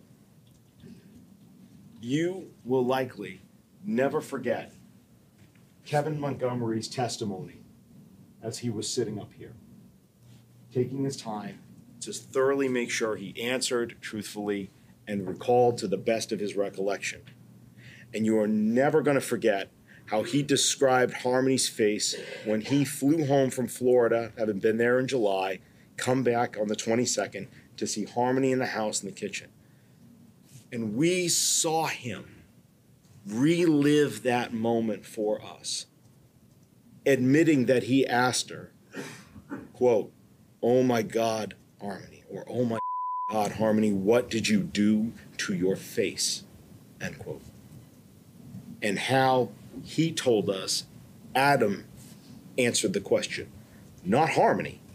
Adam did. She didn't do anything. I bashed her around the house. That's not disciplining a child. That's not pulling her away or jerking her and not protecting someone else. If it had been, the defendant never would have said this when Kevin asked Harmony what happened, would he? Kevin Montgomery told you he was subpoenaed to be here. He did not want to testify against his nephew. And you saw it on his face that he remembered what the defendant said he did. Not Harmony answering the question. The defendant answered it for her. And remember how Kevin said the defendant said this. Another moment, probably not going to forget. When I asked Kevin about how the defendant said he bashed her around the house, Kevin, you'll recall, said, quote, "like a cocky son of a." Nick Ahern told us he saw that black eye and how bad it was. And what did the defendant do? Lied to him. Nick told us how the defendant told him that it was from an injury from playing soccer. Nick told you he only saw it for what? How many seconds? 4 seconds. Only saw it for 4 seconds. Saw how bad it was. He described it as being pretty intense, that it was concerning to him, and that the defendant let her be outside for all of 4 seconds before the defendant told her to get back inside. And what did Harmony do? She obeyed. Nick saw him walk Harmony right back through the front door and then shut it. And so why did Nick hide Harmony away that day? Because he couldn't let a 5-year-old outside on a summer day, could he? Not when her face showed the mark of the assault that he had delivered on her. Shows everyone in the neighborhood, along with Nick, evidence of what the defendant did to her. Katie Morin told us that the defendant used other words to describe that day and what he did, besides bashing her around the house. Did she say a jerk? Did she say a grab? Did she say a yank? She did not. The defendant told her it was, quote, "the worst thing I'd ever done," end quote. And that he had supposedly backhanded her. That tells you that the defendant knew how badly he beat Harmony that day in July, that the defendant called it to Katie Morin the worst thing that he had ever done. And the evidence from the multiple people who saw how bad this was and who heard the defendant describe either inflicting it upon her or hiding her. Don't forget, we also have Demetrios Saros. When he first went to the house, was he able to see Harmony? He told you. Only from feet away, as the defendant was hurrying up and getting Harmony in the car and driving her out of there. And even a week later, when he finally does get to see Harmony, she still has a mark on her face. Finally, you've also got Kayla Montgomery, who told you she overheard the defendant's conversation with Kevin Montgomery and then confronted him because he told her it was from a lightsaber that one of the boys had been swinging around and Harmony got hit in the face. And she confronted him about it and said, "You said it was from a lightsaber." He said, "Yeah, no. What I said to Kevin was correct." He admits that he lied to her before when he told Kayla that Harmony got hit by a lightsaber. More evidence that corroborates that what Kevin said happened, his conversation with Adam, where Adam admitted to hitting Harmony in July, did happen. Simply put, from multiple witnesses, from the defendant's multiple confessions, he committed the crime of second-degree assault on a 5-year-old in July of 2019. And of that, there is simply no doubt.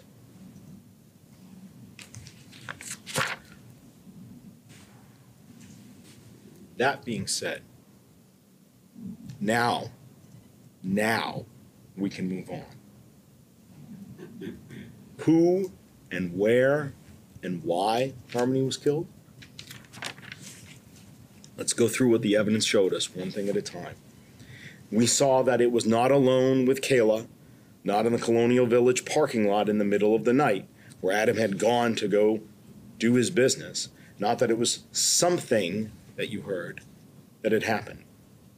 It was the defendant in the car on the morning of the 7th with his fists. And it was cold.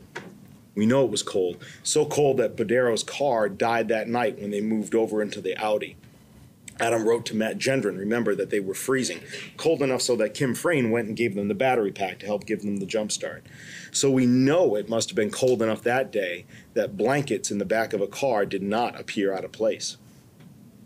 Kayla told us how the accidents were happening, and yes, something had happened the night before, but she told you the night before was when the defendant first hit her. Why? For another accident that Harmony had had in the car. An accident that Kayla did nothing about. An accident that the defendant did nothing about and told Kayla to let Harmony lie in it. Kayla told you what it smelled like, and she told you to your face that she still did nothing about it. And in the morning, things were still the same. Kayla described for you how it started up again. It was still dark outside. She told you the first blow in the morning, it was still dark outside. We know that. Why? Because it's December 7th. Because it's before they get to the methadone clinic, and we know that the check-in times there are 7:05 and 7:09. And you know how dark it is in December, just a couple of days away from the darkest day of the year, December 22nd. So when the defendant gets out of the car, goes in and gets his methadone, and then comes back, he finds Harmony has done it again. The smell of her inability to control her bladder and her bowels, something that she used to be able to do just fine for years. It's back again in his car again. The last place that he has, the only place that he has. And what does the man whom Kayla saw be so rageful do? And remember, that rageful wasn't just seen by Kayla, wasn't it? We heard from Rose Smith, the driver, years later, 2021. She told you that after giving Kayla a ride to the methadone clinic with Adam and coming back, that Kayla had had bruises that day, terrible black eyes, and that she tried to give her phone to Kayla. And her words were that when he wrenched that phone out of her hands, he told her, "You are not giving that phone to my wife." And she described his face, how? A look of pure rage. What does that person do when they get back to the car after their methadone and Harmony has soiled herself again? All he has is his car and his rage and his fists. And Kayla described for you how that went on. For the length of time the same length of time that you took driving from the clinic here on Market Street up to the Burger King on Hooksett Road, you drove that drive. You know how long that is. And as the smell continued, she described that the hitting continued. And Harmony took blow after blow until she was moaning. And the defendant points to the fact and says, well, other people, they should have been able to see in the car. It's cold. It's dark. We know there's snow on the ground. Snow in New Hampshire means salt, which means the windows probably look the exact same that yours and mine did this morning. It's not easy visibility. Plus, think about it.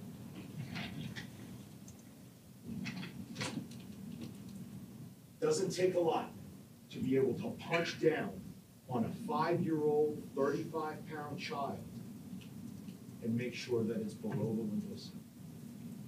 Not for him. Not for Adam Montgomery. Not against Harmony. Not in that car. And you saw from the Walmart video and the video from Officer Stanzel, when they first approached the defendant, when he was trying to find where Harmony was, you saw from that how the defendant looked. Remember him at Walmart. He's not a small or a weak man. He wouldn't need to use much power to inflict deadly force upon Harmony's skull. And you heard it wasn't from one blow of his arm, but several. Take a moment. Let's just take a break and talk about something that defense brought up. The fact that there are other children in the car, and why wouldn't they have been screaming and yelling? I remember that front catchphrase she tried to get Kayla to say, a cascade of chaos would have ensued. We know young children adapt to their environment like nobody's business. They're frightened by new faces, they're frightened by new experiences, or the unexpected, but they're not frightened by something that's familiar. Why would the other children cry if Harmony had been getting hit and punished in the car? After all, this was the second time in less than 12 hours that they would have seen this if they were awake. They would not have been unfamiliar with his rage towards Harmony in that car. The defendant's theory that punishing Harmony for soiling herself would make the other children cry implies that this is unfamiliar to them. And the evidence shows that it is not.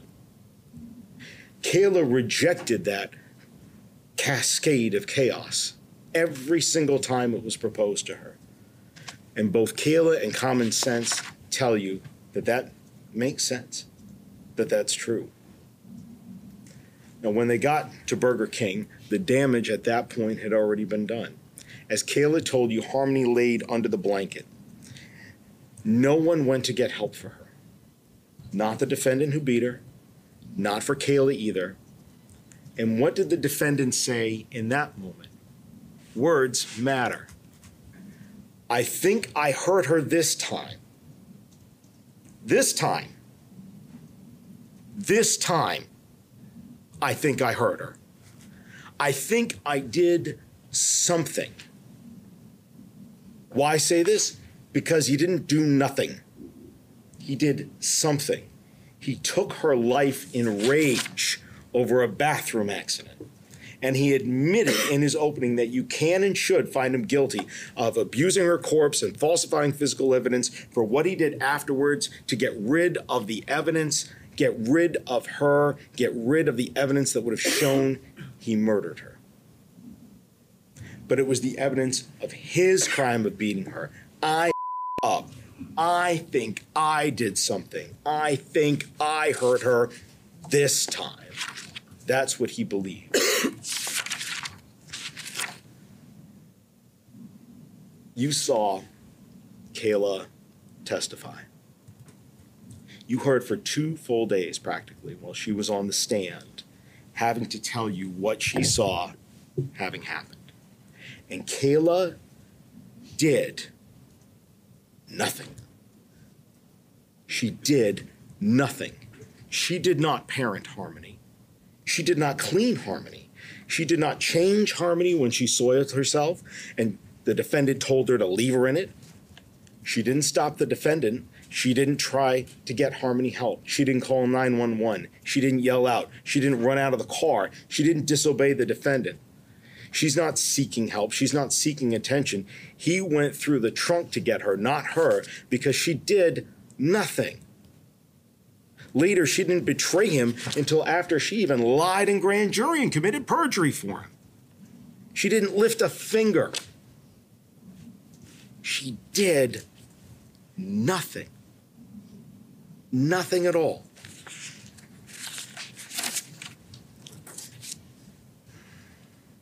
The defendant wants to have their cake and eat it too when they come to describing her. She's an abuser, but she did something in the middle of the night. She didn't see anything here, but she saw it all. She wants the defendant. Oh, she doesn't want the defendant. Believe her grand jury testimony, but don't believe her grand jury testimony, the part where she said she lied. That part you should actually believe, even though she's telling you it's a lie. Want to have their cake and eat it too when it comes to her testimony. Well, you know, she would have been really conscientious when she was shopping for diapers. Because that's, if you're homeless, yeah, that would make sense. You want to go where you can get the cheapest price. She's a drug user. She's homeless. And for Harmony, she does nothing. They want to argue, well, she would have had this instinct to protect that child. Oh, but she did something to her in the middle of the night. She did nothing. We are tested, all of us, just a few moments in our lives to do the right thing, where our character as human beings is tested to do the right thing. And on this test, December 7th, with where Kayla Montgomery was back in that life, she failed. At grand jury, she failed. She still obeyed him. Even though he had run off to Maine with a second girlfriend since then, she still obeyed him. Katie Morin told you that back then, Kayla would have done anything for the defendant. That's what her protector did to her. He had her conditioned so well, physically and mentally, that she kept his secret, and she did nothing. You saw that in her testimony when she told you about doing nothing. And she told you about not stopping him from hitting Harmony. And she admitted, unashamedly, without reservation, she didn't try to take Harmony to the bathrooms to clean her up. She didn't try to get her help. She did obey.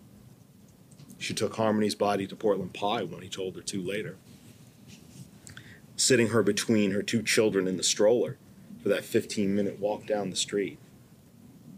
But she did nothing. You don't have to like her to believe her. You don't have to like what she did. You may have very good reasons for hating her. But that doesn't change the fact that she saw the defendant beat Harmony to death. That doesn't change her credibility on telling us what the defendant did. Just because you believe that her failure to do the right thing is despicable, it doesn't mean that on this she's not credible. She actually tried to humanize this guy. Remember her testimony? She cried. And she said to you and admitted that she still cares about him. Her in prison, Harmony somewhere, only he knows. And she still cares about him. And she admits how she did nothing for Harmony. If she was singing for her supper, like the defendant suggested in their opening, she wouldn't have done that, would she? She'd have an answer for every question, an excuse for every moment that she did nothing. She didn't have that on the stand. She would never have admitted that she didn't take the kids to the bathroom or that she let Harmony sit in it that night, and yet she did. That's someone who's not making up a story to make herself look better, is it? She never would have admitted that when Harmony is covered by the blanket as they get their food from Burger King, that she unceremoniously dumped a breakfast sandwich on top of the blanket. Harmony can open that herself. After the defendant had covered her and smashed her face. And yet, that is what she told you happened. Kayla admitted to you that she did nothing. It's not the face of a person who's trying to make themselves out to be the saint and the defendant to be the devil. That's certainly not a master criminal schemer trying to exonerate her own behavior, as you just heard in closing arguments. She is not like the defendant. She's not admitting that what she can't deny and denying what she can't afford to admit, because if she did, she would have never admitted to her failure to act to protect Harmony. She would have never denied doing the small things. She would have claimed, oh, I did do those. I tried to redeem myself. And how she comes across, how she testifies. What she is a battered woman admitting an inconvenient and terrible truth, that she failed in a moment of life when her character was put to the test. She did nothing to help Harmony, nothing to stop her. She didn't kill her. Only the defendant did that. So when defense counsel says that it was Kayla who put Harmony in a duffel bag in the trunk and told Adam about it later, you heard and saw Kayla testify. She did nothing for Harmony. Not a thing. And you can't get something from nothing. And the defendant's promise at openings that you'd see she did something remains exactly now as it was then. And it's a false promise. You've seen that theory with evidence presented to test it, and it is still without support. It is still without corroboration, and it is still unreasonable to believe because it was the defendant who did something. When you consider Kayla's testimony, don't consider it alone. Consider it with all of the facts that go along with that testimony. Facts such as that she does have an agreement to tell the truth. Defense counsel questioned her and argued that, well, she had to give the police a lot more to get out of the additional lies that she said in grand jury. But remember, if she doesn't tell the truth, all of this comes back on her. It's back to square one for her. Her agreement is null and void. But the evidence that you saw, how thoroughly the police investigated this case, where Harmony is, location after location after location in New Hampshire, Massachusetts, 900 plus pieces of evidence to help find out what happened has only corroborated Kayla about who killed Harmony, about when she died, who hit her, who mangled her body, and who dumped her where she is now, somewhere between here and the Tobin Bridge in Massachusetts. Corroboration, big, fancy, 5-syllable word that stands for evidence that supports that a statement is true. If you just had Kayla's testimony alone, with her truthful testimony on the elements of the crime charged, that would be enough for you to go ahead and find the defendant guilty of all the charges. But you don't just have her testimony. You have so much more, because every witness, 50 witnesses that came in and testified to you about and provided evidence, provide some corroboration for Kayla's account of what happened in ways that she never could have known.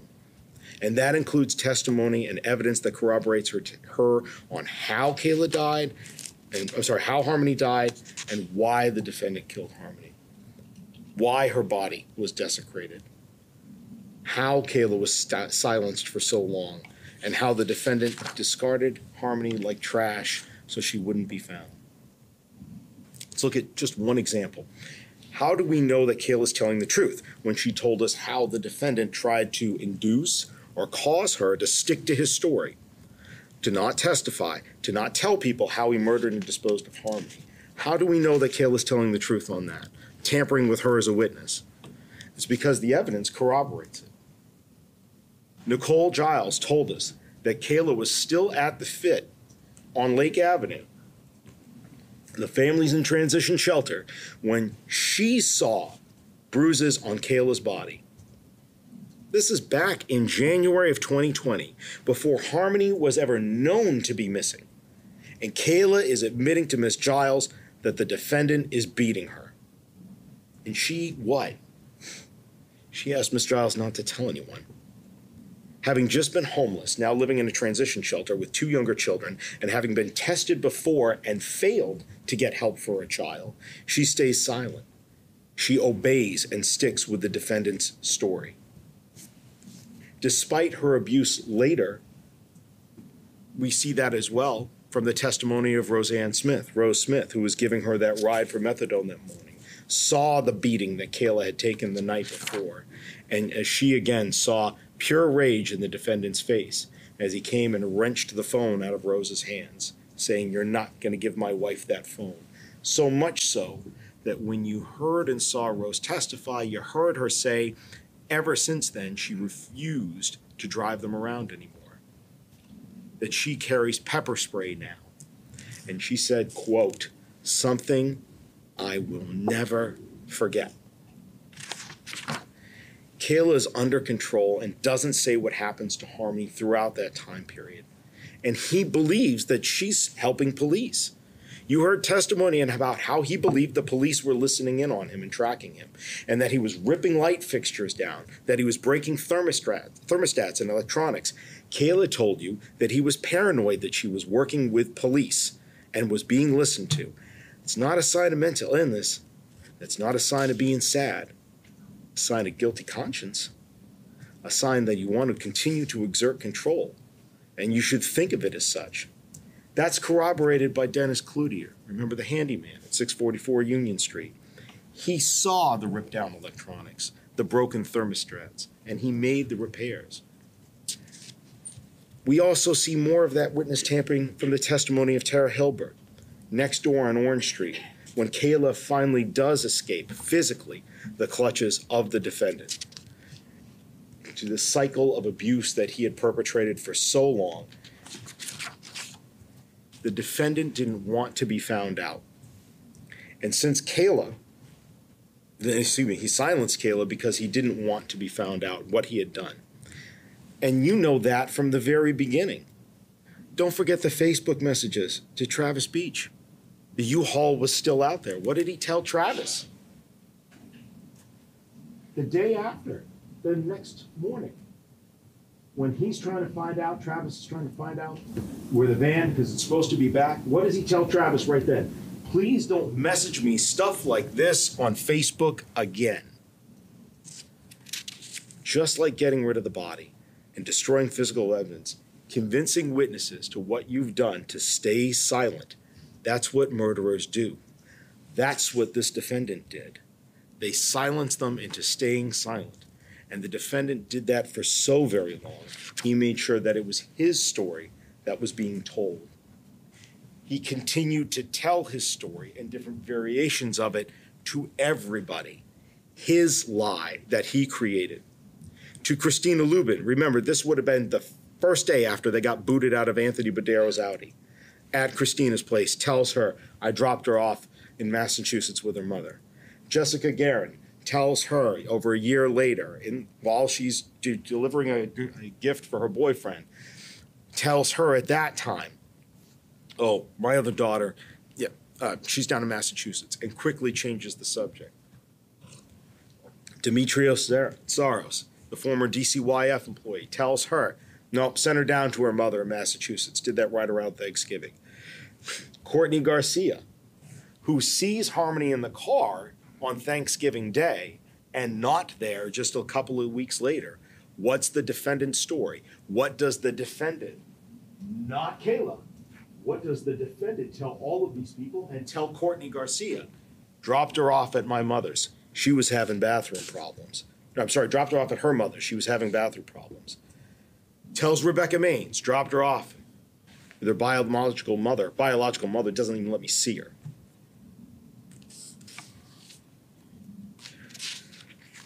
A clever lie that works if Kayla sticks to the story that he's told everyone. And it did for a long time. It's why Kayla's in prison today. And corroborating evidence comes not only from the witnesses, but again, from evidence of receipts and from photographs. Because a picture does speak 1,000 words. That is not the face of the person who's in control. It's the face of the person who was kept under control. She needed to be kept under control so that what the defendant did to his daughter would not be found out, and it worked for a long time. But all the witnesses who corroborate all testified to a different aspect of seeing the control that he exerted on Kayla and the stories that he told others. to stop her from actually working for the police and to stop her from telling police what really happened. That's about what he does to her. But what else corroborates Kayla about why Harmony was killed? The defendant, again, not only about why, but telling Courtney Garcia and Rebecca Maines that why she is no longer with him, or one of the reasons at the time he gets rid of her, is because she's having bathroom accidents. So you know that that's the reason why he did what he did to her on the morning of December 7th. He's still mad about why this happened. He's still talking about it. Months with Rebecca Maines, years later. It's why he killed her, having accidents in the car. When Kayla said that the defendant hit her overnight and says words of, "You have to stop doing this," that's corroborated by what he told Courtney Garcia and Rebecca Maines, that he got rid of Harmony because she was having accidents. Rebecca Maines told us just yesterday, a friend of his, a close friend of his, that these accidents are what made him take Harmony away to, what did Rebecca testify? The defendant told her, a better place for Harmony, a better place. He told her that he thought Harmony was having these accidents on purpose. And Courtney Garcia especially recalled that the defendant said the accidents were happening while they were living in the car. So when the defendant says there's no evidence to support Kayla about what happened in the car, you know that's not true. Rebecca Maines could not have been clearer yesterday when she told you and clarified for both sets of counsel that the defendant told her he hated Harmony because Harmony reminded him of Harmony's mother. She could not have been clearer about that. Remember, if the defendant himself agrees with his displeasure and anger at Harmony when he got rid of her, and that was because of having accidents in the car, and when he says it to other people, that's not a coincidence. That's corroboration. Corroboration that he was angry at Harmony for the bathroom accidents. Evidence that even though this little 5-year-old girl that he thought was doing it on purpose, evidence of why he was so angry that morning.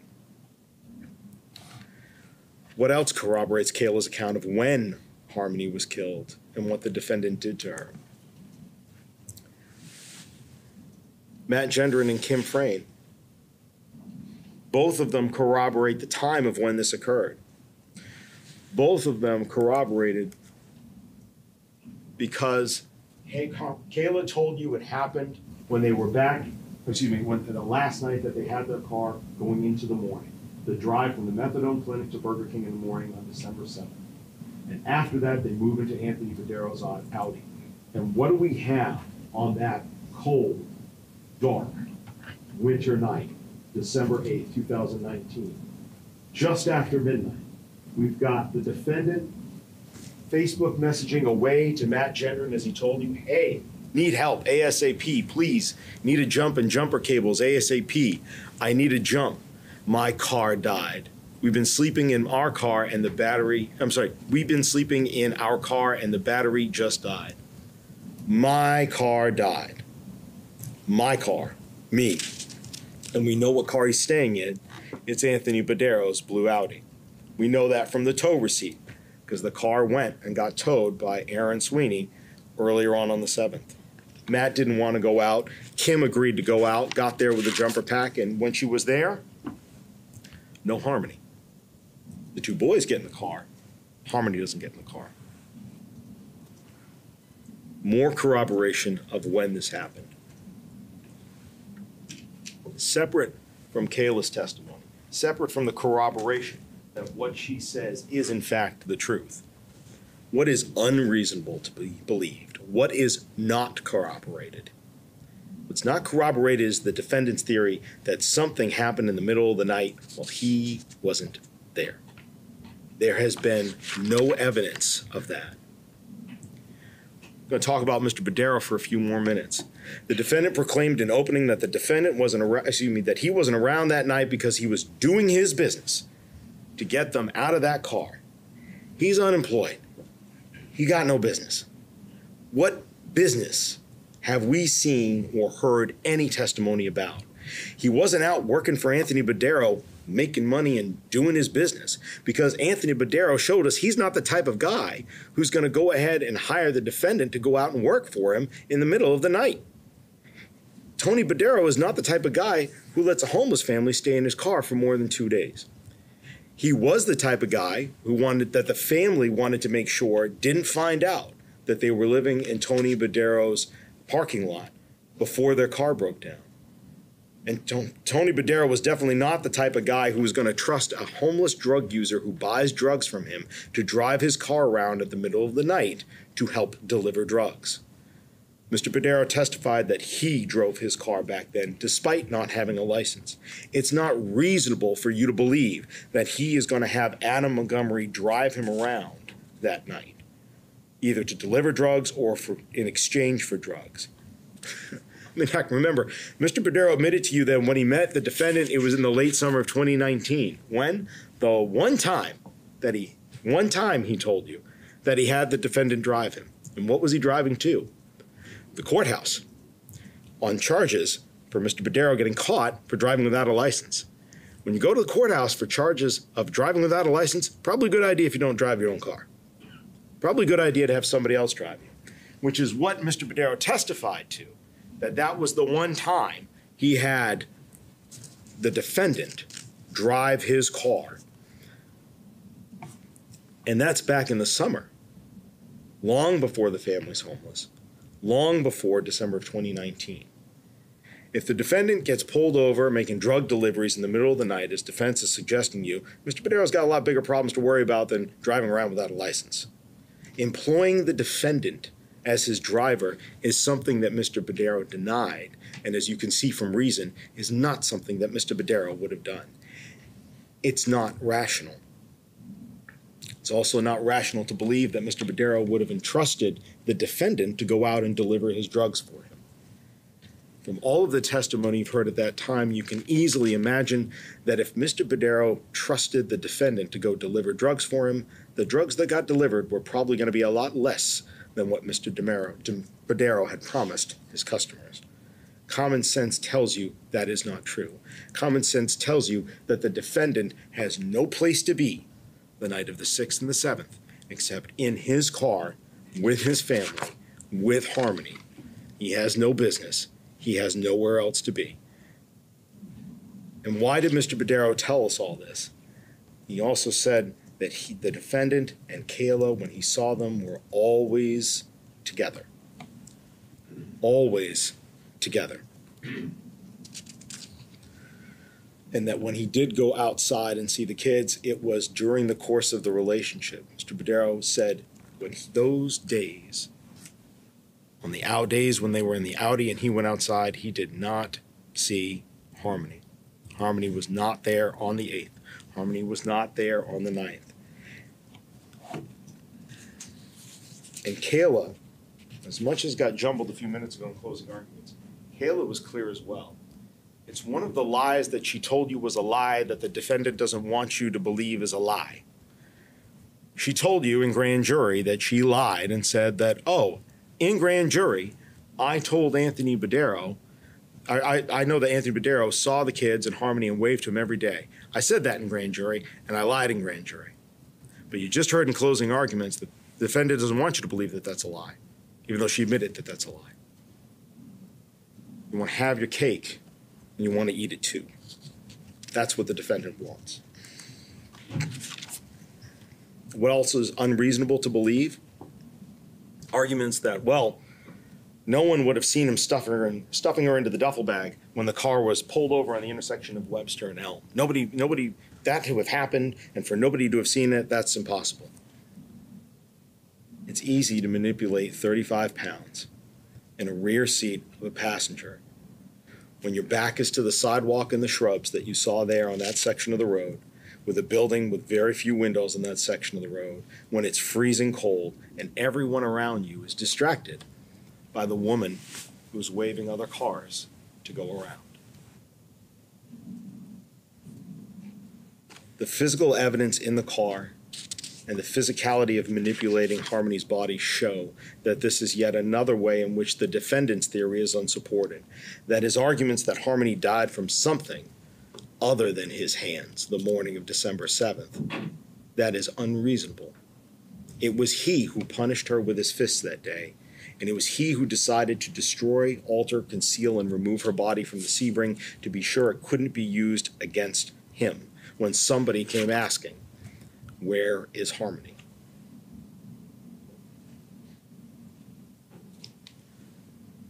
You may, when you're back in deliberations, be looking at the evidence in this case. Different pieces of evidence that are there. Photographs, diagrams, having a good understanding of where everything was, where it was found. And you may be asking yourself, why don't we have more forensic evidence here? First of all, the defendant is telling you that he falsified physical evidence. The other thing is that, as experts have told you time and time again, each one of the experts that got up here, time and elements can wear down DNA and fingerprints and blood. They were able to find DNA 100 sextillion times more likely from a female child of the defendant and Crystal Sorey on this toothbrush in the very back of the trunk. The trunk of the Audi that the defendant abandoned, of the Sebring that the defendant had abandoned. But by being so good in hiding his crimes and in intimidating the one witness, the eyewitness to him beating Harmony to death, by wiping down and hiding and destroying evidence, he was sure that there was going to be less and less of it around. And yet still, from that toothbrush, from the ceiling, the truth prevailed. Sometimes evidence is not always where you expect to find it. We heard testimony about this cooler, Christina Lubin's cooler, this cooler, that the defendant kept Harmony's body. We know that Harmony was in there in a bag. We also know from Christina Lubin that she used to put money in there, and she had put money in there recently for the defendant to be able to take to help provide for the family. So we know there should be fingerprints on the inside of that because their fingers definitely would have gone in to take the money. And yet the fingerprints are not there. We know that latent prints sometimes go away. And yet when Kayla Montgomery comes forward and tells you, here is what I know. She finally comes forward in June. She leads everybody. She leads police to the evidence that actually corroborates and in ways that she never could have known. She never would have known what was in the fit ceiling. She never would have known that police would have been able to find a sample, an example from CMC of the bag that the defendant had stuffed Harmony into. She told you she initially thought with police this was the bag. She never would have known afterwards that Emily Thompson and Cameron Gibney both saw bag in the Portland Pie cooler.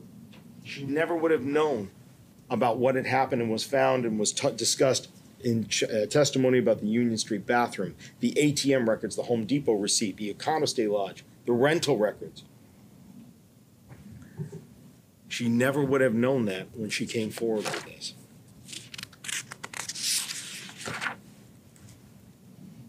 In the ceiling, not even my height, Kayla Montgomery is not climbing up there to be able to look and see that there's something still in that ceiling. Part of all of those different things and what happened, you should also go ahead and consider what Kayla said afterwards about the forensic evidence that she could not have known would have corroborated her. You heard about the bag of lime. It's not the fanciest looking bag of lime up there, is it?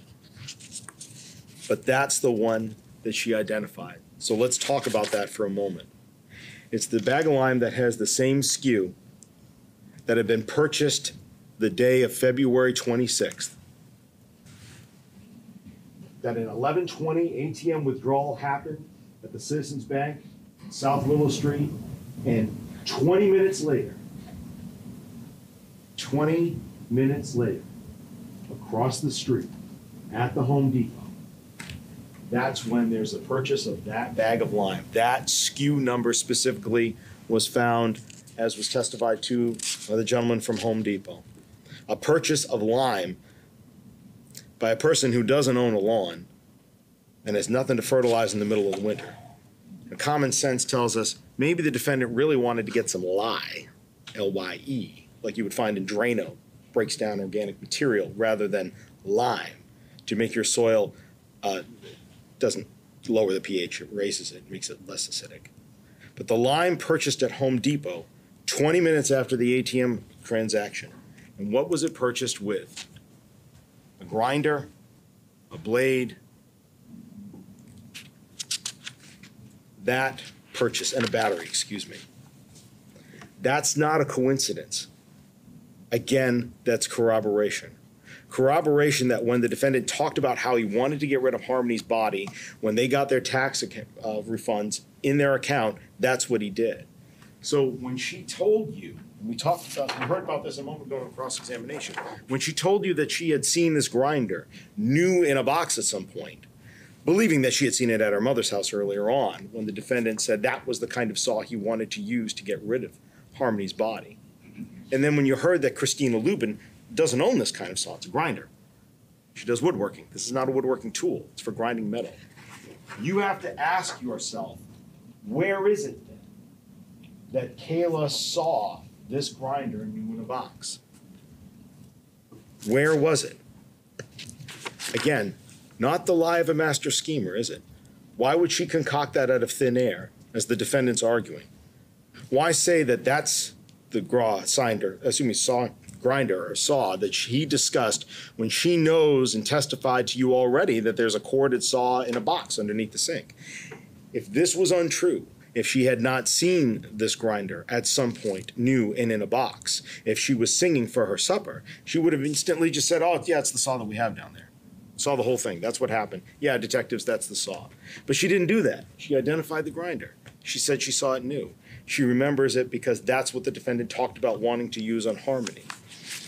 If she didn't see it at Christina Lubin's house, and the only other place you can reasonably conclude is that she saw it at Union Street, along with the bag of lime, and she doesn't remember it clearly.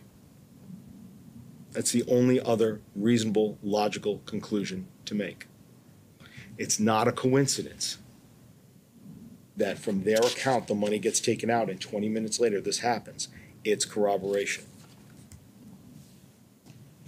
And the next day, Dennis Cloutier is over at the house. The next day, trying to snake the drain, as asked by the defendant.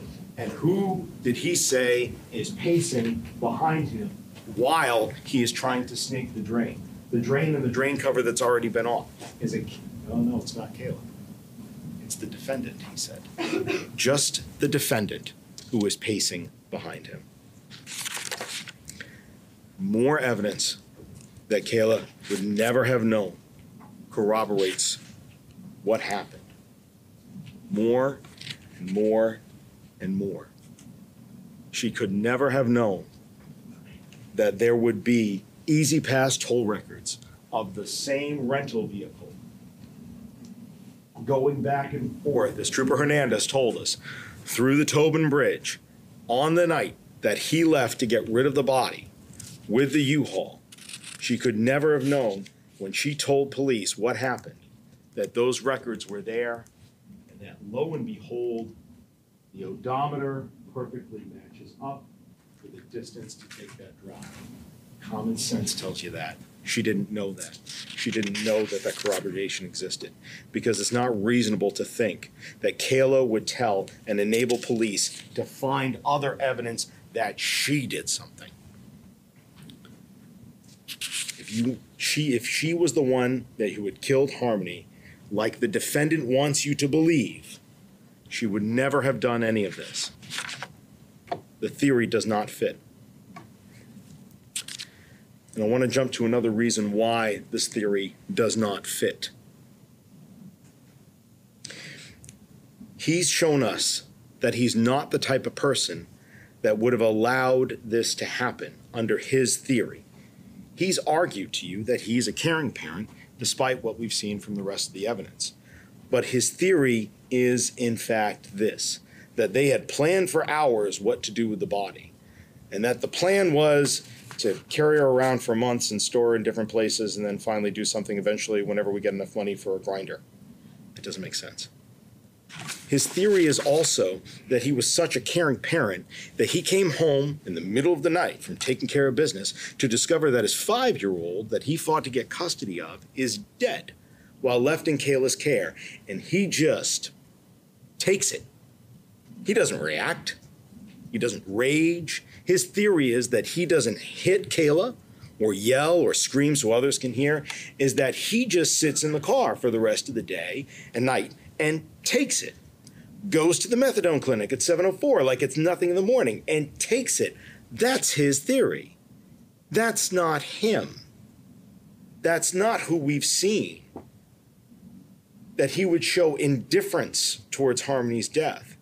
That he bags, carts, stores, stuffs, frees, thaws, squishes, consolidates his child. He does all of that, then leaves Kayla for another woman, leaves her with this woman that he's arguing to now killed one of his children, leaves the other kids with her, and then takes off to Maine, goes on to live his life. That's not him. That's not him. That's not what we've heard. He doesn't do nothing. He would not have been the passenger in this situation. He's the driver. What the defendant suggests his reaction was would not have been his reaction if Harmony just died in the middle of the night from something, and he came back to find her in a duffel bag in the trunk. So we know that theory that depends on you believing that he's that type of person does not work. It is a fantasy. It is beyond belief. It is a bizarro world that the defendant would have you believe in light of discovering that his offspring is dead, that he does nothing, and that it's Kayla who's always doing the something. That's not reasonable because it's not supported by the evidence, not with the defendant's lies to others, not with the actions that we've seen him take towards Kayla, not with the evidence that he left on Kayla's face and arms and back.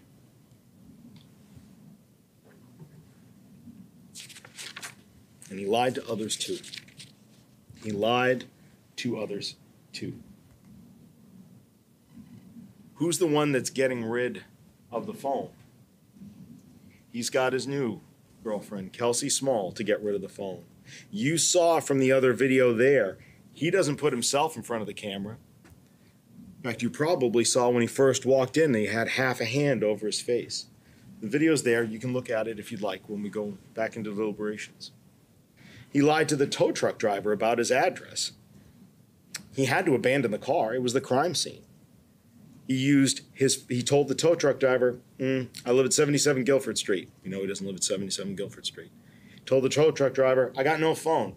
We know he has a phone. He used it that night to Facebook message Matt Gendron to try to get a jump for the dead car. He lies to get rid of things. He tries to continue to hide. He tells Travis Beach, don't send me this stuff on Facebook. He certainly does have a cell phone during that time. He wants to get his car away from him as fast as possible. What better way to abandon it? Just tell the tow truck driver you don't have the phone and don't worry about it. Let him get rid of the evidence because he's telling you now that he's guilty of getting rid of evidence.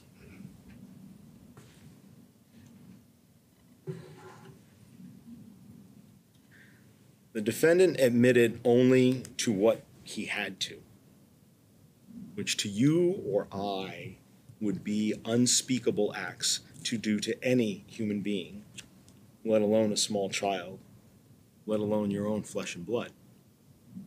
He says in his arguments you should find him guilty of altering, destroying, concealing, and removing Harmony's body. And he admits this why? Because he thinks you're going to be fooled. His counsel questioned Kayla with the legal principle, and I'm sure you remember it. She was asking Kayla about her petty theft from Dunkin' Donuts. Well, you took some responsibility of it. You took the lesser way out of the problem so you wouldn't get a more serious charge. That's what he thinks that you're going to let him do. He thinks if you'll let him slide on the murder, if he admits to what happened afterwards because he knows the evidence of that is overwhelming, that you'll let it go on the other two. And he admits what he can't deny. He denies what he can't afford to admit.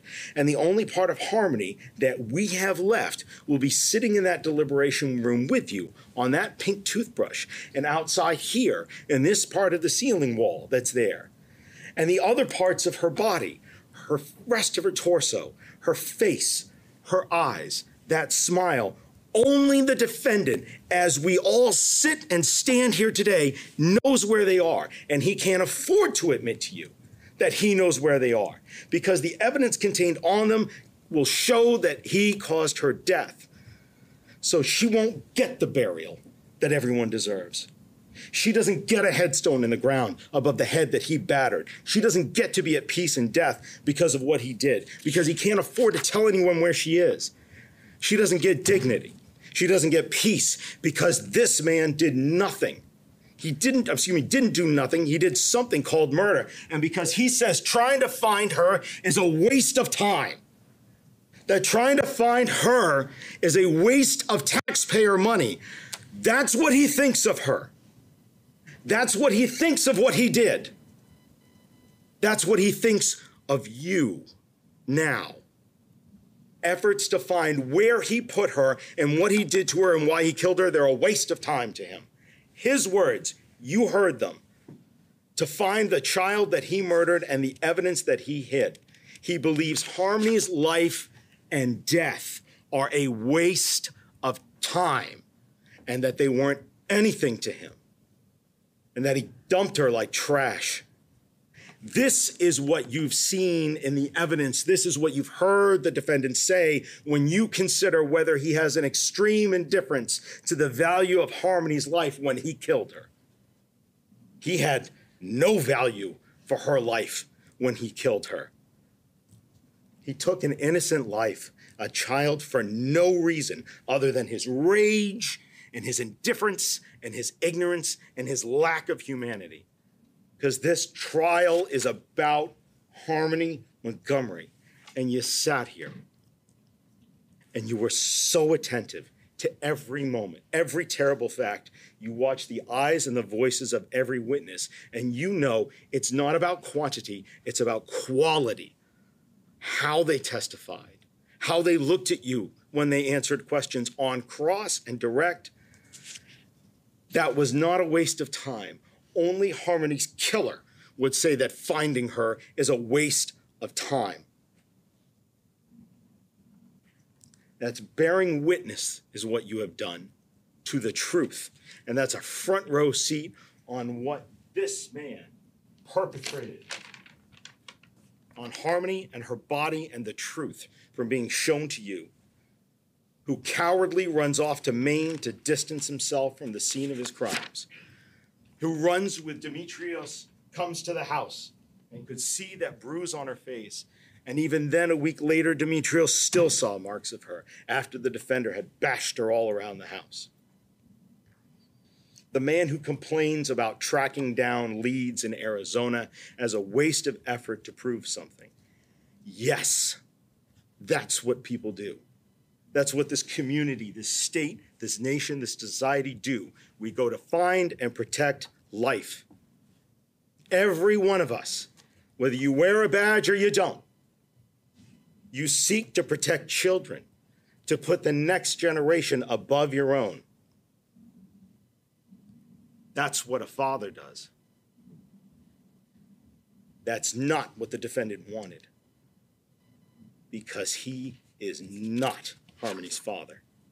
He has forfeited that right to even claim that title or call himself her father. She was never a daughter to him.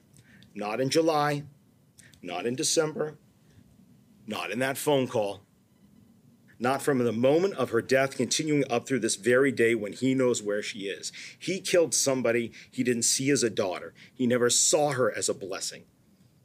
He beat down something he saw as a nuisance, that he saw as an inconvenience.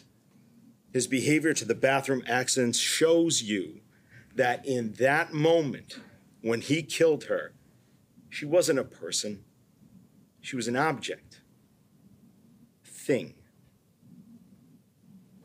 And he was mad at this thing that ruined his car. And he hit, and he hit, and he hit this thing to make it stop doing what he didn't want it to do, to teach it a lesson. Until he said to Kayla, I think I hurt her this time. I think I did something. And he might as well have said, I think I broke it. And that's what he did to her. Afterwards, only proves that his actions don't believe that he murdered his daughter. He broke one of his things. And like any broken thing that somebody never really loved, they throw it away. And that's what he did. He may have genetically donated half of his DNA to her, but he was not her father. She was an object that he beat, stuffed, threw, and shelved in a walk-in cooler. Cameron Gibney told you she was down next to the mustard. She was an object made even tinier from her 35 pounds when she was alive by defrosting and consolidating her down, that he took to a hotel and he drove through some tolls and he threw it away. And he knows where she is right now, but he believes it's a waste of time and taxpayer money to try to find her. So don't you ever think that this man murdered his own daughter. Rebecca Maines told you he hated Harmony because she reminded him of her mother.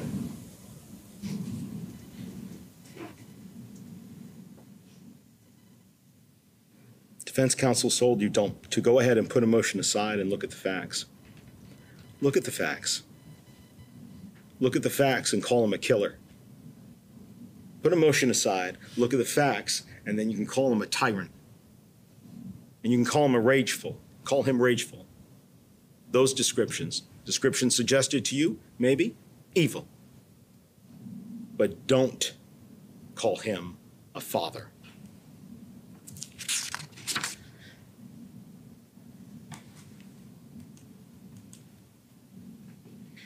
It's time now for you to hear the court's final instructions, to then go back into that room and deliberate all the evidence that you've seen, and to hold the defendant responsible for everything he did in July of 2019, in December of 2019, and afterwards. You promised both parties in the court during jury selection that when proof had been shown beyond a reasonable doubt of all of the elements of the crimes, that you could and would hold the defendant responsible.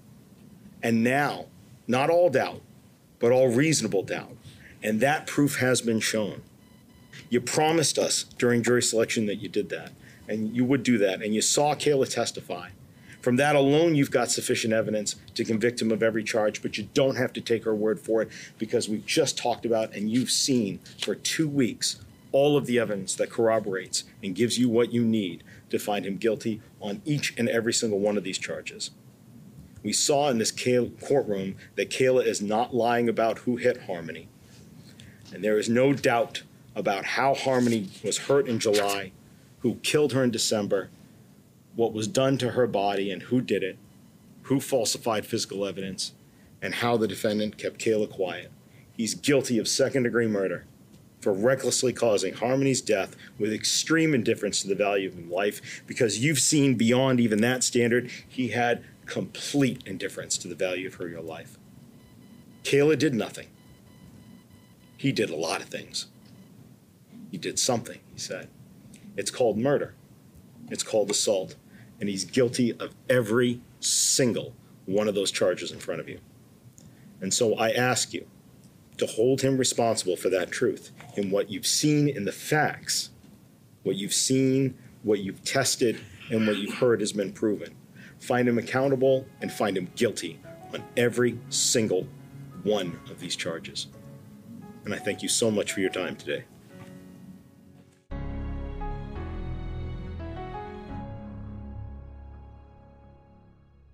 There you have it. If you want to see more of our in-depth coverage of the murder of Harmony Montgomery trial, there's a link in the show notes with every piece of critical testimony you may have missed. And you can see me every weeknight at 8 p.m. Eastern on my show, Closing Arguments with Vinnie Politan, where we dive deeper into the latest and breaking true crime stories. Thank you so much for downloading, and as always, please don't forget to hug the kids. This podcast is a production of Court TV. Go to CourtTV.com for more content, trials on demand, and to find out how to watch Court TV in your area.